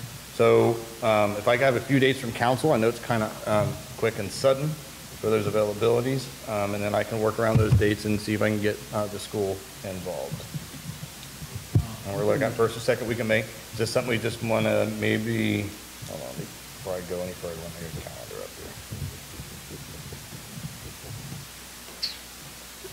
here. I don't think we should have it at the same night as our monthly first meeting in May. You said the first or second week, Yeah, so maybe May 9th? 9th or 10th? I mean, I'm sorry, hold on. 16th, hold on, 9th, I'm sorry, Yeah, 9th. 9th or 10th. 9th, that's fine. with I me. have baseball games. You do? On both those days? Yeah, all week. Oh, okay. What about the 11th and 12th? Baseball games. On the 11th and 12th too? Yes. What time? 6, Time are they over? 8:30. Okay, so that's, Now, the following week, I'm free except for Thursday. okay, so except for Thursday of the third week of May? Yeah, except for the 19th. And you have any availability the first week of May? No, the first week I'm open, just not 9th, 10th, or 11th. As well. So if you want to do, what, 9th, 10th, 11th, 12th, you're not open? May 9th, 10th, 11th, and 12th? No. Do you guys have any Saturday availability? That's worse than the May 9th, 10th, 11th, and 12th. Okay, so what we'll do is we will, give me the first week of May, give me 2 dates. You talking about the 2nd, 3rd, 4th, 5th? Yep. I'm available any of those. Other council, we all good, other Yeah. council? Okay, so we'll do 3 and 4, 6:30, to be determined. Okay, so the week of May 9th is out, correct, for everyone? Even on a Friday, 13th? Oh, we're not doing on Friday, 13th. Okay, so the 16th, the third week in May, you said what, Mr. Rodwald? 3rd week, I'm good on every day except for the 19th. So we're not doing on the 16th of Yeah, council we're on meeting, so 16th. 17th or 18th? Is that okay with other council members? Yeah. 6:30 to be determined. Do you guys want to move that to 7? Give more people to get home, get ready, because it might be a heavily attended meeting. What do you think? 6:30. Okay. Okay, well, I will work with that. Clearly, we want to try to secure the school first. Is that first preference? Is that okay with everyone? Yeah. The school? Okay. All right. If we can't get the shelter, I mean, the school, does anyone know of a church that would let us use some facility or anything, that they would have a big enough space that we don't have to worry about occupancy limits? Who? We could try the Methodist got that big room down in the basement. Does anyone have a connection at Methodist? It was just here.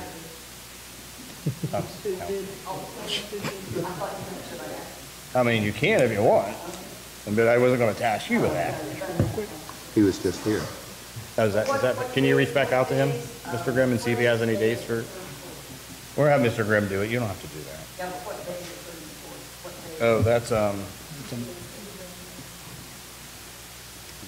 Tuesday, Wednesday. Do you have time, Mr. Grimm? Do you mind reaching back out to him? Because they have folks out there in there a lot, and I'm not sure when it's going to not be available. I mean, Sure. Sure, sure. But you can check with them. Yeah. No Check problem. with the school first, if the school can't do it. I think that's the best spot. We still have all the Then I'll smart talk stuff to we'll need, for sure. I'm gonna shoot Mrs. Crew an email tomorrow, so I'll let you know. Okay. Awesome. So oath of a council member, we're gonna have to redo, or they're just gonna amend her oath. When she was sworn in, it said the 25th. It needs to be the year 2023 expiration, opposed to year 2025. So just a little error they're gonna fix on their own, no big deal. American Fireworks date, I was asked to secure a date very early, but I got word from a Parks and Rec board member that they weren't so much looking for a secure date right now. They just want to plan it a little earlier next year. Is that correct, Parks and Rec board? Yes. Okay. So the challenge that we had this year, because the fireworks date wasn't set until last month, a lot of the food trucks we were trying to get for our event. Based on the research and a lot of the feedback that we've gotten from the food trucks that we have contacted, they usually open their schedule, either late, it'll be like late this year, November, December, or early next year, for next year's delivery. So if we could just get something decided November, sooner, October? yeah. That way we can try to bring in, more variety, different selections Okay. on the bill. June 24th. Yeah. That'd be a week early. That would give us advantage over Tip City and Huber Heights. We'll have theirs on the 31st or 30th. All right. Anything else, Mr. Burge? Yeah, I think I'm good. Oh, let me go through my work in progress. Council retreat examples from other communities, still working on that. It's a task. Not a lot of people do council retreats very often, so to find one that actually done one other than Fairborn's been a task, but we're getting there. Boards and commission handbook, still not ready for that. Social media policy, developing that right now. I'll kind of give council a overview of that when I'm ready to move forward with it, but just looking at streamlining our social media policy and of course indigenous burials. Council retreat examples, one of the things I want to throw in there is I don't know if we could do like a series of things that we can get taught on, but I would like someone to come in and explain to you, me, not that we're doing it wrong, our former government. Just better explain to us that it's been in it for 20, 30 years. They know the ins and outs. This is the former government we had. This is how you should act. This is how I should act. Just a component of that retreat with initial stuff. So I think that would benefit everyone a lot too. So that's one of the things I'm going to be advocating for. Yep, and that's all I have. All right, any questions or comments for Mr. Burge before we move on? I'm blood thinner and I can't scratch my head without. Ms. Eggleston? Ms. Bridge, where are we at on the mayor's report? As I updated council last meeting, as soon as it's done on the inside and we get criminal tickets printed, we will be running. Thank you, Ms. Eggleston. Anyone else? Thank you for the report, sir. Yeah. Much appreciated. Yep. All right, moving on to comments from members of the public. If you have any questions, comments, feedback, please go to the podium. We'll need your name and address for the record. And for those of you who haven't been here, Let's see back here. we got a 5-minute timer, so. Go ahead, Ms. Tuttle. Hello, Melissa Tuttle, I-30 Dover Road, Springfield, Ohio. I am the elected clerk of courts. Oh, is that? Yeah. Oh, okay. When it goes to red. I thought it was a mug the entire time, so that's very nice. Great to come out and see. Give me your address for. Oh, I said at 30 Dover Road. Oh, I didn't hear you, I'm sorry. That's okay. I just wanted to say, from the comments that you made, Mayor Lowry, about the vehicles, those do need to get titles. Golf carts, ATVs, UTVs, those are all titled vehicles. And also, you may want to have your law director look at local ordinances. Local governments can require some stipulations on those. So that might be something within the planning, because they do need to get registered. They do have the ability to have titles, and that's one of the things that we do in the title office. Indian Lake is a municipality that does have golf carts that are allowed to be on the roads, and they do have certain restrictions. They need to be roadworthy, and that means like having headlights and turn signals and making the certain speeds. So I definitely, not going to go through that in 5 minutes, but I definitely invite that would be something that we do with a lot in the title office, especially this New Carlisle branch, because of the municipalities around us. Law enforcement does get can inspect vehicles to determine whether they are roadworthy and meeting the standards, because especially with 235, they need to be making state standards, not just local standards of driving around on a farm. Okay. Second thing, I was over here for the egg festivities on Saturday, and kudos to your community for what you do. I will also give the kudos for the water bills, because your guys' water bills average is far less than Springfield's. Ours has been significantly higher over the 15 years I've lived in the city with owning a home. And I will also say kudos for you dealing with garbage removal, because the city of Springfield has, when Mayor Lowry made the mention about how many trucks go, I think there's 7 different services now in Springfield they have Monday morning, every single truck goes down the road. And that is a concern that I've always mentioned, is how much those roads are getting hit by that weight of that truck continuously going over, and the cost savings. So I've known people that have the Columbus water bill that is combined between the water bill, sewer bill, and trash bill is all one. And I know City of Toledo, when I was up there, they had centralized trash service. So I believe at one point Springfield was the largest city that did not have a centralized trash refuge in Ohio. So I commend you guys for dealing with issues that some other people don't have to deal with. So thank you for what you guys do in this community. I'm out here often. I like to go to Mr. Max and go to the I go to the Mexican grocery store, and there's particular hot sauce that we're a fan of, and peppers. So I just want to say thank you for all you do in this community, and then introduce myself as a candidate for judge in May 3rd. So I do value everything that you do out this way. I am a lifelong Clark County resident. I grew up in Springfield Township, so I was on the other side of the county, but really do appreciate the facilities like this building. It is amazing that the resources that you have and that you're continuing to add. And don't know how close. You're good. Okay. I will also make another side comment of the conversation of when the public service director was talking about the ADA mats.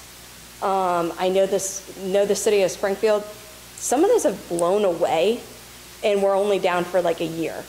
So really make sure and investigate if that's a mandate, because you might want to look down even in the core block of the county courthouse, because they do blow away, which as bricks won't blow away, but with water damage and the high winds that we've been getting lately, that might be something to investigate. So, yeah. If I may make a comment, she commented on checking with other communities have approved golf carts on the road. Already got it down. Enid has. Enid has it? Yeah. Yes, they have. And they have the I wanna talk to procedures. Tim or Chris. Well, I did this, I mean, all golf courses are illegal, but clearly you gotta do modifications with them. So, but we'll have Jake look at it, just so we're not superseding state law. We're already charged municipality, but you already got notes to look at that stuff. Yeah. And there's many more different types of vehicles, like the Slingshot and the ones that are chassis and everything else. So there's far more unusual vehicle types coming on the market. So, thank you. And while you're here, just one quick, big thanks. You guys, the people of title office, we love our title office. Yes, we do. It's the gem of the city, in my personal opinion, because if you go to Huber or any of those other places, it is a nightmare. So those guys do a great job, so make sure you tell them. I will pass that on. And we appreciate everything they do. well, and that also brings there are days when we have 8 different counties that do transactions in Clark County, just because of how close New Carlisle is. So I do see the clerk's office as a revenue. I'm the only elected official that actually has to work for business, because you can do cross-county titling, and offering good service is exactly how we get people to say, come on over there, it's really convenient. Yeah. And I'm working with the new owners to try to improve the parking situation so that there's more. Sometimes I've driven by and I can't get parking, and there's nobody inside. So. All right, well, thank you very much, Ms. Cottle. We appreciate it. Thanks for coming out and seeing us. All right, anyone else? Questions, comments, all the above?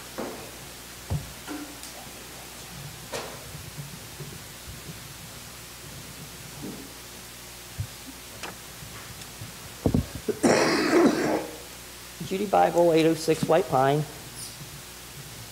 And I'm going to talk about the Bethel annexation thing. I had noticed in the newsletter that it had mentioned that the density would be comparable to existing neighborhoods north of Lake Avenue, which made me curious. So I actually went on, picked out various addresses or plots north of Lake Avenue to compare.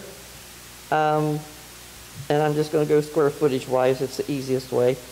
What they're proposing in Bethel Township is 6,375 square feet.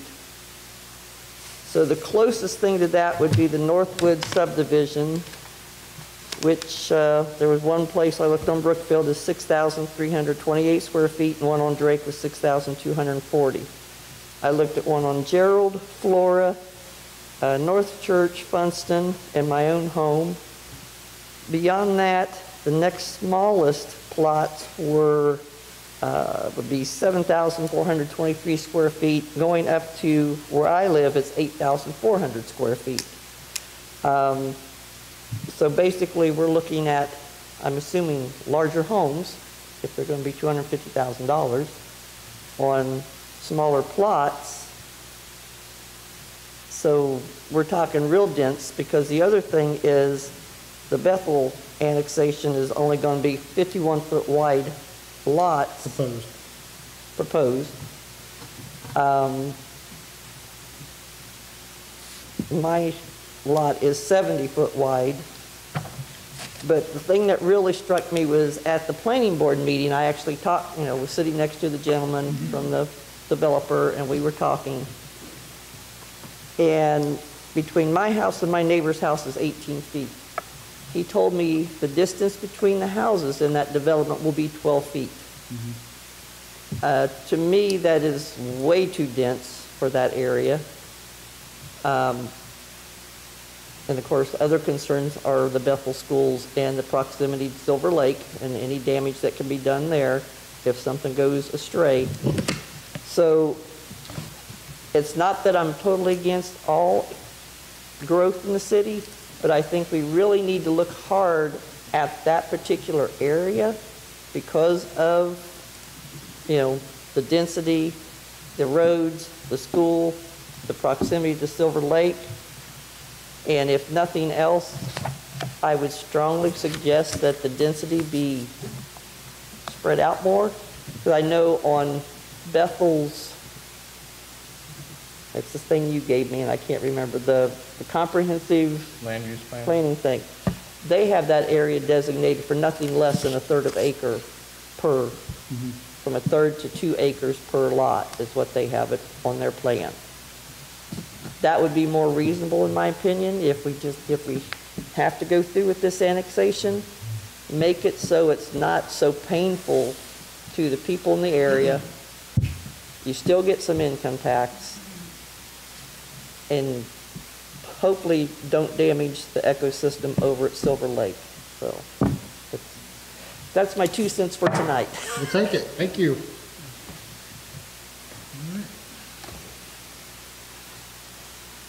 Anyone else? Please.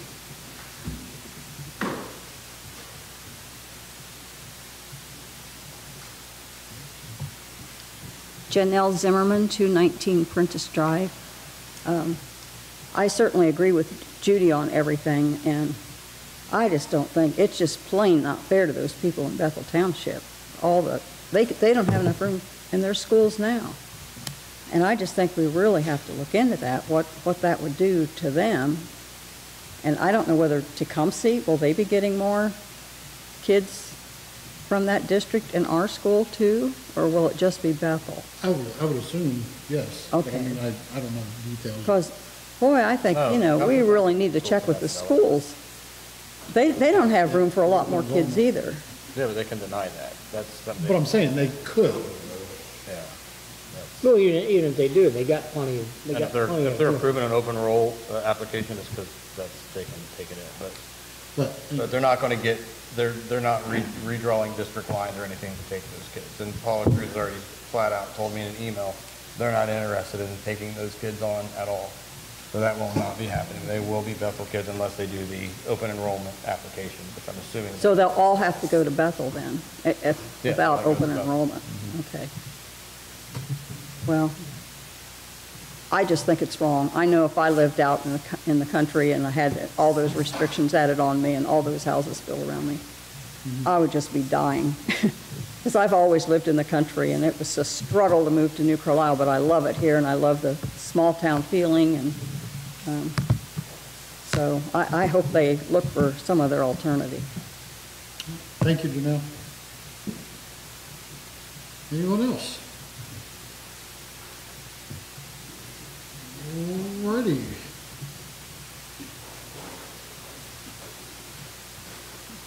Good evening. Jeff Morford, 4720 South Scarf Road, Miami County. To start, as usual, I'm against the proposed development out there. I'm worried about the environment out there, the retention ponds, the water runoff, all that. And I've suggested the city not allow them services. You're going to get sued. You're afraid of that. So when it goes to zoning, I've suggested again, just don't give them the zoning.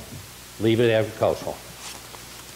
For the last 2 meetings, I've asked the city if it has surveyed or polled or telephoned the citizens of New Carlisle about the planned development at Garfin Lake.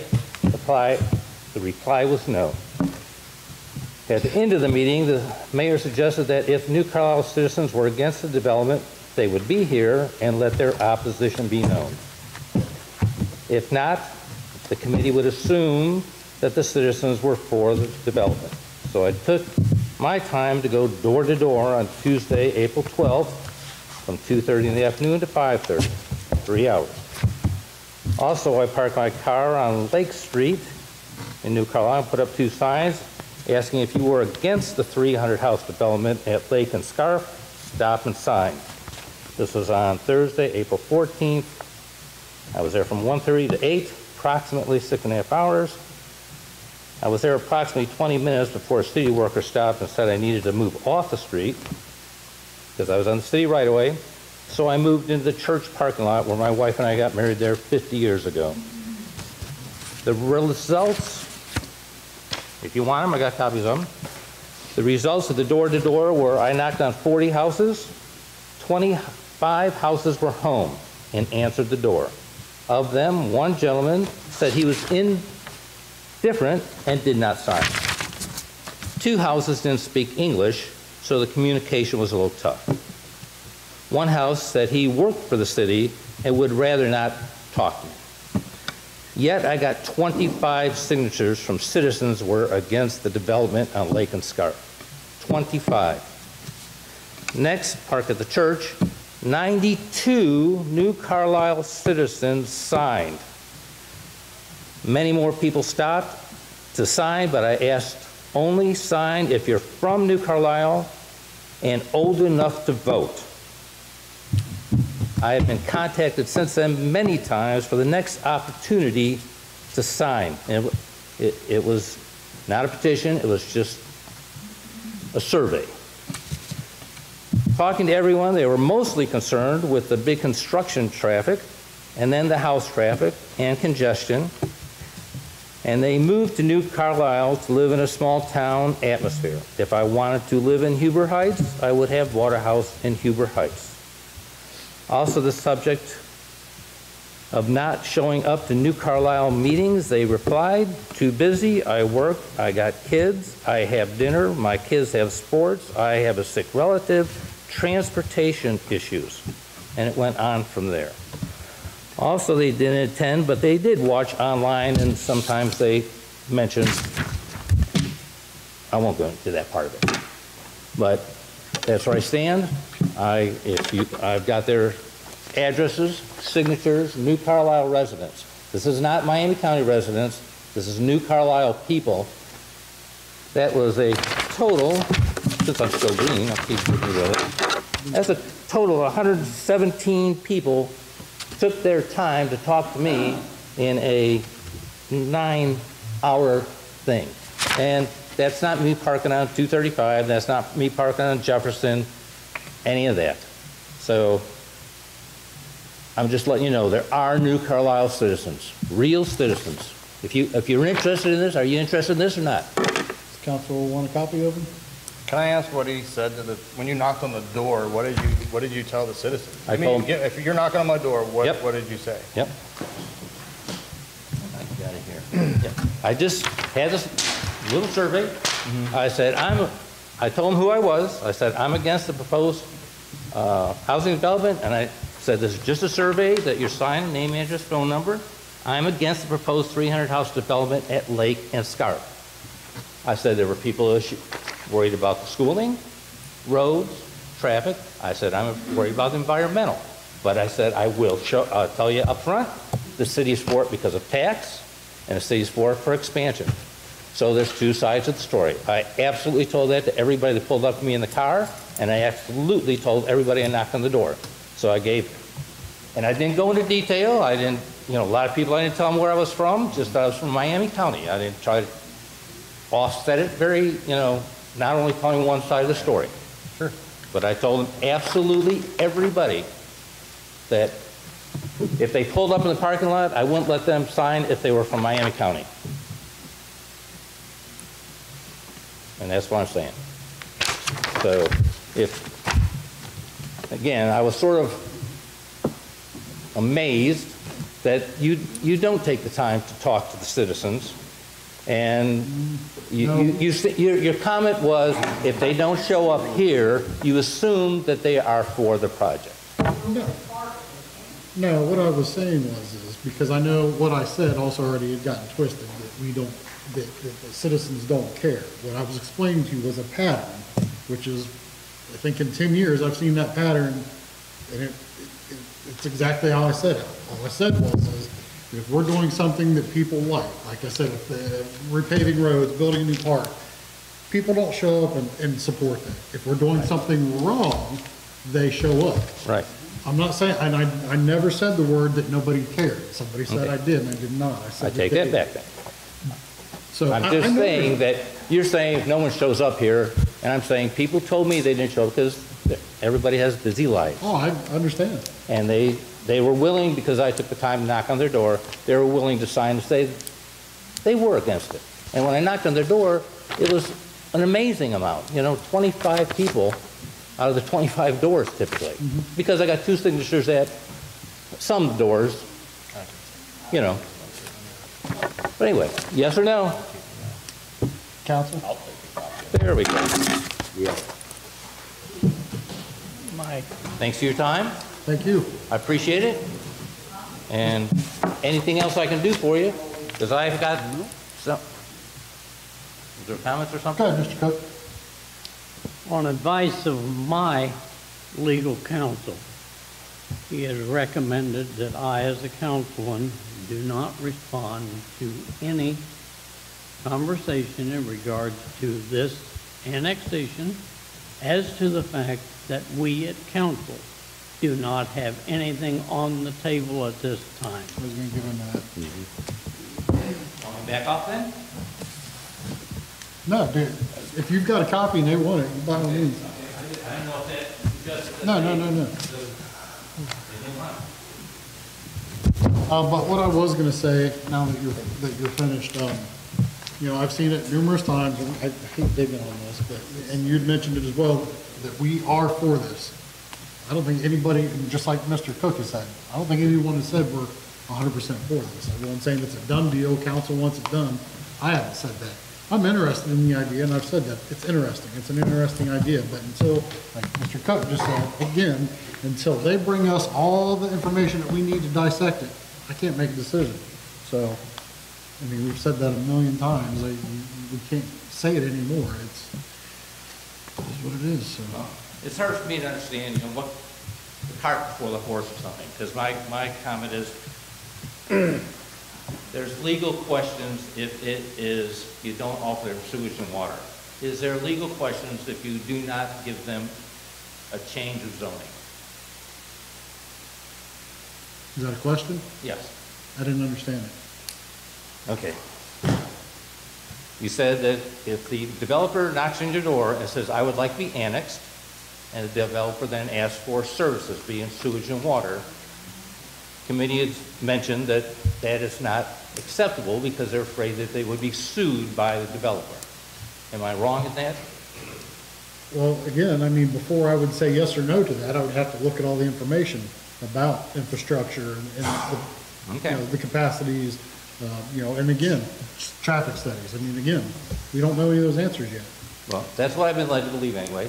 Then the other question was, when the developer comes for zoning request, it's zoned agricultural, and he would like it to be zoned residential. I don't know, it's R6, 7, 8, 9, 10, I don't know what it is.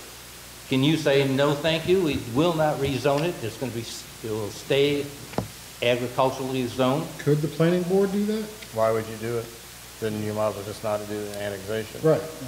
So. I mean, that'll be the planning board's decision, not ours.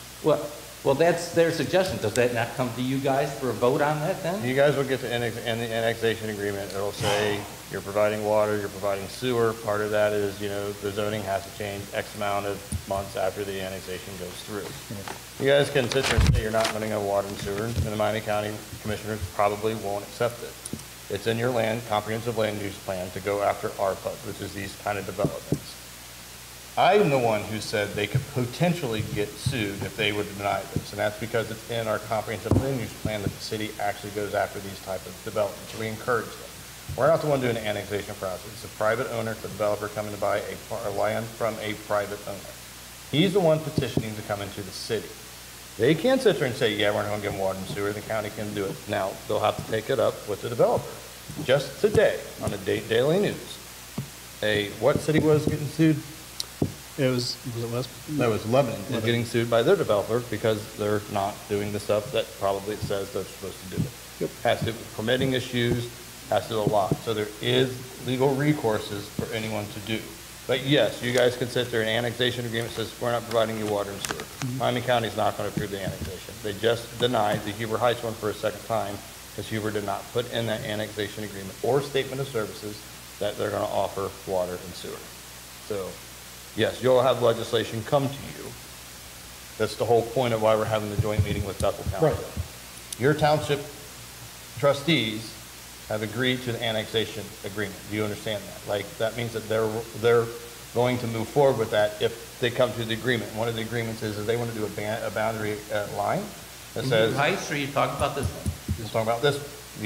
Your elected officials want to meet with our elected officials to establish a boundary limit. Like, we won't go past this particular line. I'm assuming it's probably going to be right outside the area past this current development.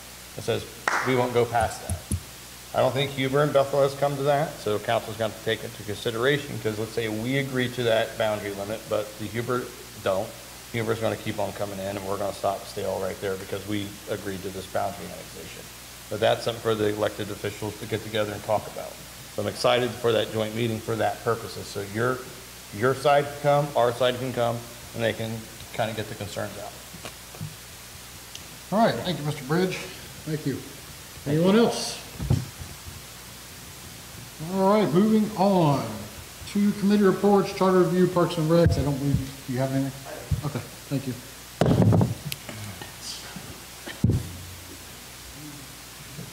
I'm down. So with the exception of Mrs. Berner and Deputy Major Sack, I have something for the five of you. It's all something different. Nothing that needs to be addressed right now. As everyone I think is aware, we did have our first annual Easter egg hunt here at Smith Park this past Saturday.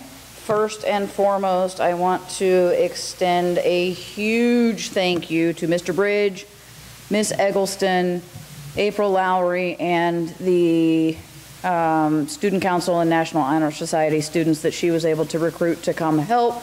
Want to give a shout out to Mr. Rodewald for making an appearance, supporting us on our less than perfect day.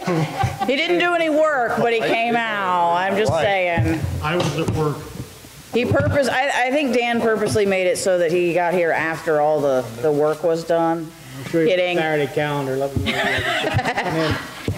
So, as I'm sure a lot of people have heard or seen, the day was not without issues. Unfortunately, we were expecting another 10 to 15 volunteers that didn't come to fruition. So for anybody that was here or saw any of the pictures and knows exactly, how busy the park was, there were 2 of us. Do what? and I was in the bunny suit. So overall, you know, I did put out a pretty lengthy thing on some of the Facebook pages, just kind of, we're not trying to make excuses by any means. This is our first year doing it. We're new at all this. We've never done it before. I didn't expect everything to go off without a hitch, but in the grand scheme of things, I do think it was a success. So more to come. We're going to start planning, working on bigger and better events. I'll run through the list really quickly. Mr. Kitco, we're done with those barricades. If you guys want to pick them up, thank you guys so much for dropping them off. Chief Trustee, we had 3 cases of bottled water left over. We would like to donate that to you and your crew if you would appreciate that. And I do also want to thank you for bringing the crew out and having them present here. We were also fortunate. I don't think we needed you guys. Nobody got hurt or injured, so that's always a successful day in my book. But more to come. We're already starting to get things together for the 4th of July. Our next meeting is April 27th at 7 p.m. here at the Shelter House. The first thing that we're going to do is kind of recap what went well and what did not go so well for the Easter egg hunt. And then it sounds like we need to maybe talk about this, is it CDBG? Very good. The grant opportunity. So that's all I've got. All right. Oh, I didn't take a notes like you had work for me to do. I was going to tell you thank you for what you guys did. I didn't get to make it. I had to work. I really wanted to be there. But don't beat yourself up over the hiccup. I mean, as I was telling Randy, we've done the festival for 18 years and we still haven't got it right. So, You know, all things considered, like I said, everything, I've only seen 2 comments on Facebook that were, and they weren't even negative No, per they weren't. se. It was just kind of like, Most people- yeah, this didn't really go so well. but I think everybody was pretty happy overall. Yeah, and for the apology post that I made, you know, I take full responsibility for the things that did go wrong because everybody was looking at me as kind of a leader, and I'm like, I don't know what I'm doing other than wearing a bunny suit. And you wore it well. You wore it so well. I know, it got really hot in the afternoon. But overall, I also want to, go rambling, for the citizens that did come out and support, I want to thank everybody as well. We had a much larger turnout than I expected. Well, good job. But on your Make sure we apology, use the ballpark. your apology on Facebook, just about every comment was, we understand. Yeah. Yeah, it was a lot, it was very, very positive. Hey, this is your first year, don't beat yourself up, keep at it. you Yep. know. Make sure we're using the ballpark.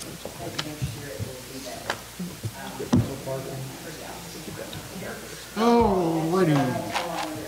Nothing from Parks and Rec, they're not here tonight. Resolution's done, drop down to ordinances.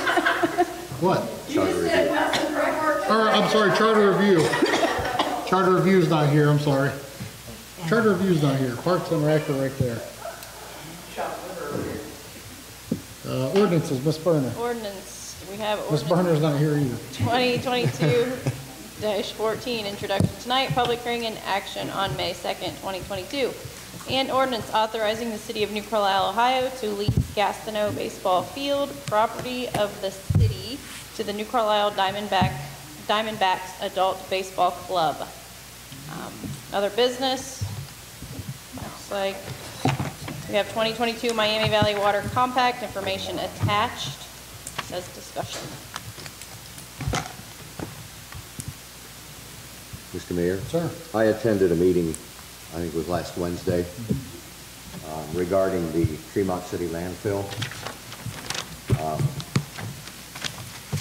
The cleanup will be beginning. The parties involved, the companies involved in leaving the waste there have agreed to a consent order. A judge previously had ordered Waste Management to pay 49.5% of the cleanup costs, and there are 7 other corporations that have signed off on it. The consent decree has been sent to federal court. They expect the federal court to approve it by the end of this year. Dr. Patterson, the health commissioner, said don't get your hopes up. This could take a while. But an attorney for Chemical Waste Management said that field studies should start as soon as 2024. and then construction to remove the waste could begin in 2025. They also, the City of Springfield and Citizens for Clean Water have come up with the 2022 Miami Valley Water Compact, because this is in the hands of the federal government, so they're going to need a little prodding, and that's what this is. You want me to read it? That's up to you. I did put a copy in the minutes. It's in the thing, okay. I would propose we have a resolution that the City of New Carlisle sign off as a signatory to the 2022 Miami Valley Water Compact. They are asking individuals, organizations, companies, corporations, and municipalities stand together because we all get our water from the same aquifer. And if those barrels start leaking and those chemicals get into the water supply, we're sunk. So then I would make that an official motion, Okay. that we sign off, that we add the City of New Carlisle as a signatory to the 2022 Miami Valley Water Compact. Could we just take this right here and turn it into a resolution with the same language that's already here, you think? Or Springfield drafted a new, does Springfield draft anything we can copy? Do you know? Do what? I'm sorry. I need one. Did Springfield already draft a resolution that we could copy, or can it just be this and on our resolution template? It could just be this. On our resolution template? The city manager, you communicate with him quite a bit, Springfield. He told me that he would be sending us a digital copy of this. Okay, got you. Yeah, anything you need to know about that, I can reach out to Brian, sure. No problem. So do we have a second? Mr. Cook was the second. All right. And the motion was that the City of New Carlisle sign off as the signatory of the 2022 Miami Valley Water, I'll get that right name. Via a resolution? Via resolution. Via. All right. You ready? And my second was Cook, so Councilwoman Eggleston. Councilman Rodwald. Yes. Mayor Lowry. Yes. Vice Mayor Grimm. Yes. Councilman Vaughn. Yes. And Councilman Cook. Yes. That passes 6-0. All right. Let's see, Charter Review Commission, request review, edits, and suggestions. I thought they were coming tonight, but apparently not. Okay. Other discussion, we do need a motion to excuse Mr. Lindsay. He was in an accident. He's doing all right. He's doing all right, just a little bump and bruise, so. Second was, I didn't hear it. Ben Pond. Peggy. who was it? Peggy. I think we both did at the Okay. same time. Well, we'll just go Eggleston. Councilman Rodwald. Yes. Mayor Lowry. Yes. Vice Mayor Grimm. Yes. Councilman Bond. Yes. Councilman Cook. Yes. Councilwoman Eggleston. Yes. That's accepted 6-0. Executive session none tonight. We need a motion to, what? Open discussion for city-related matters. Yeah, I read that. Nobody said anything. Oh. Go ahead. Did I miss my opportunity Go to for say it. something? It's all you. I also attended a planning board meeting a couple weeks ago, and I was kind of surprised. I was not pleased with the way it went. I don't think there's anybody in council that has dealt with annexations, and I don't think anybody in the planning board has dealt with annexations. Mr. Bridge, you have a degree in municipal management, is that correct? I have a master's in public administration. Okay. So you know about annexation? I know, I've read about them, for sure. I've never taken part in one, but they're pretty step-oriented. That's pretty easy to follow. Well, I would propose we have a joint meeting with the planning board. Sure. And you involved, just so we know what we're getting into here. Did I email council out those? You did. Yes. Okay, Yeah. that's a great resource I found, and I'm going to actually study those. And that flow chart is a step-by-step process. But I would love that, coordinate it with Mr. Hutchison, his planning board, and get everyone on board. So I'll get with Eric tomorrow and When's your next meeting, Hutch? Tomorrow. Oh, it's not gonna happen tomorrow. Tom Hutch. Oh, sorry. Those are your bicycle back. Remember those? That's just, that's Hutch. So,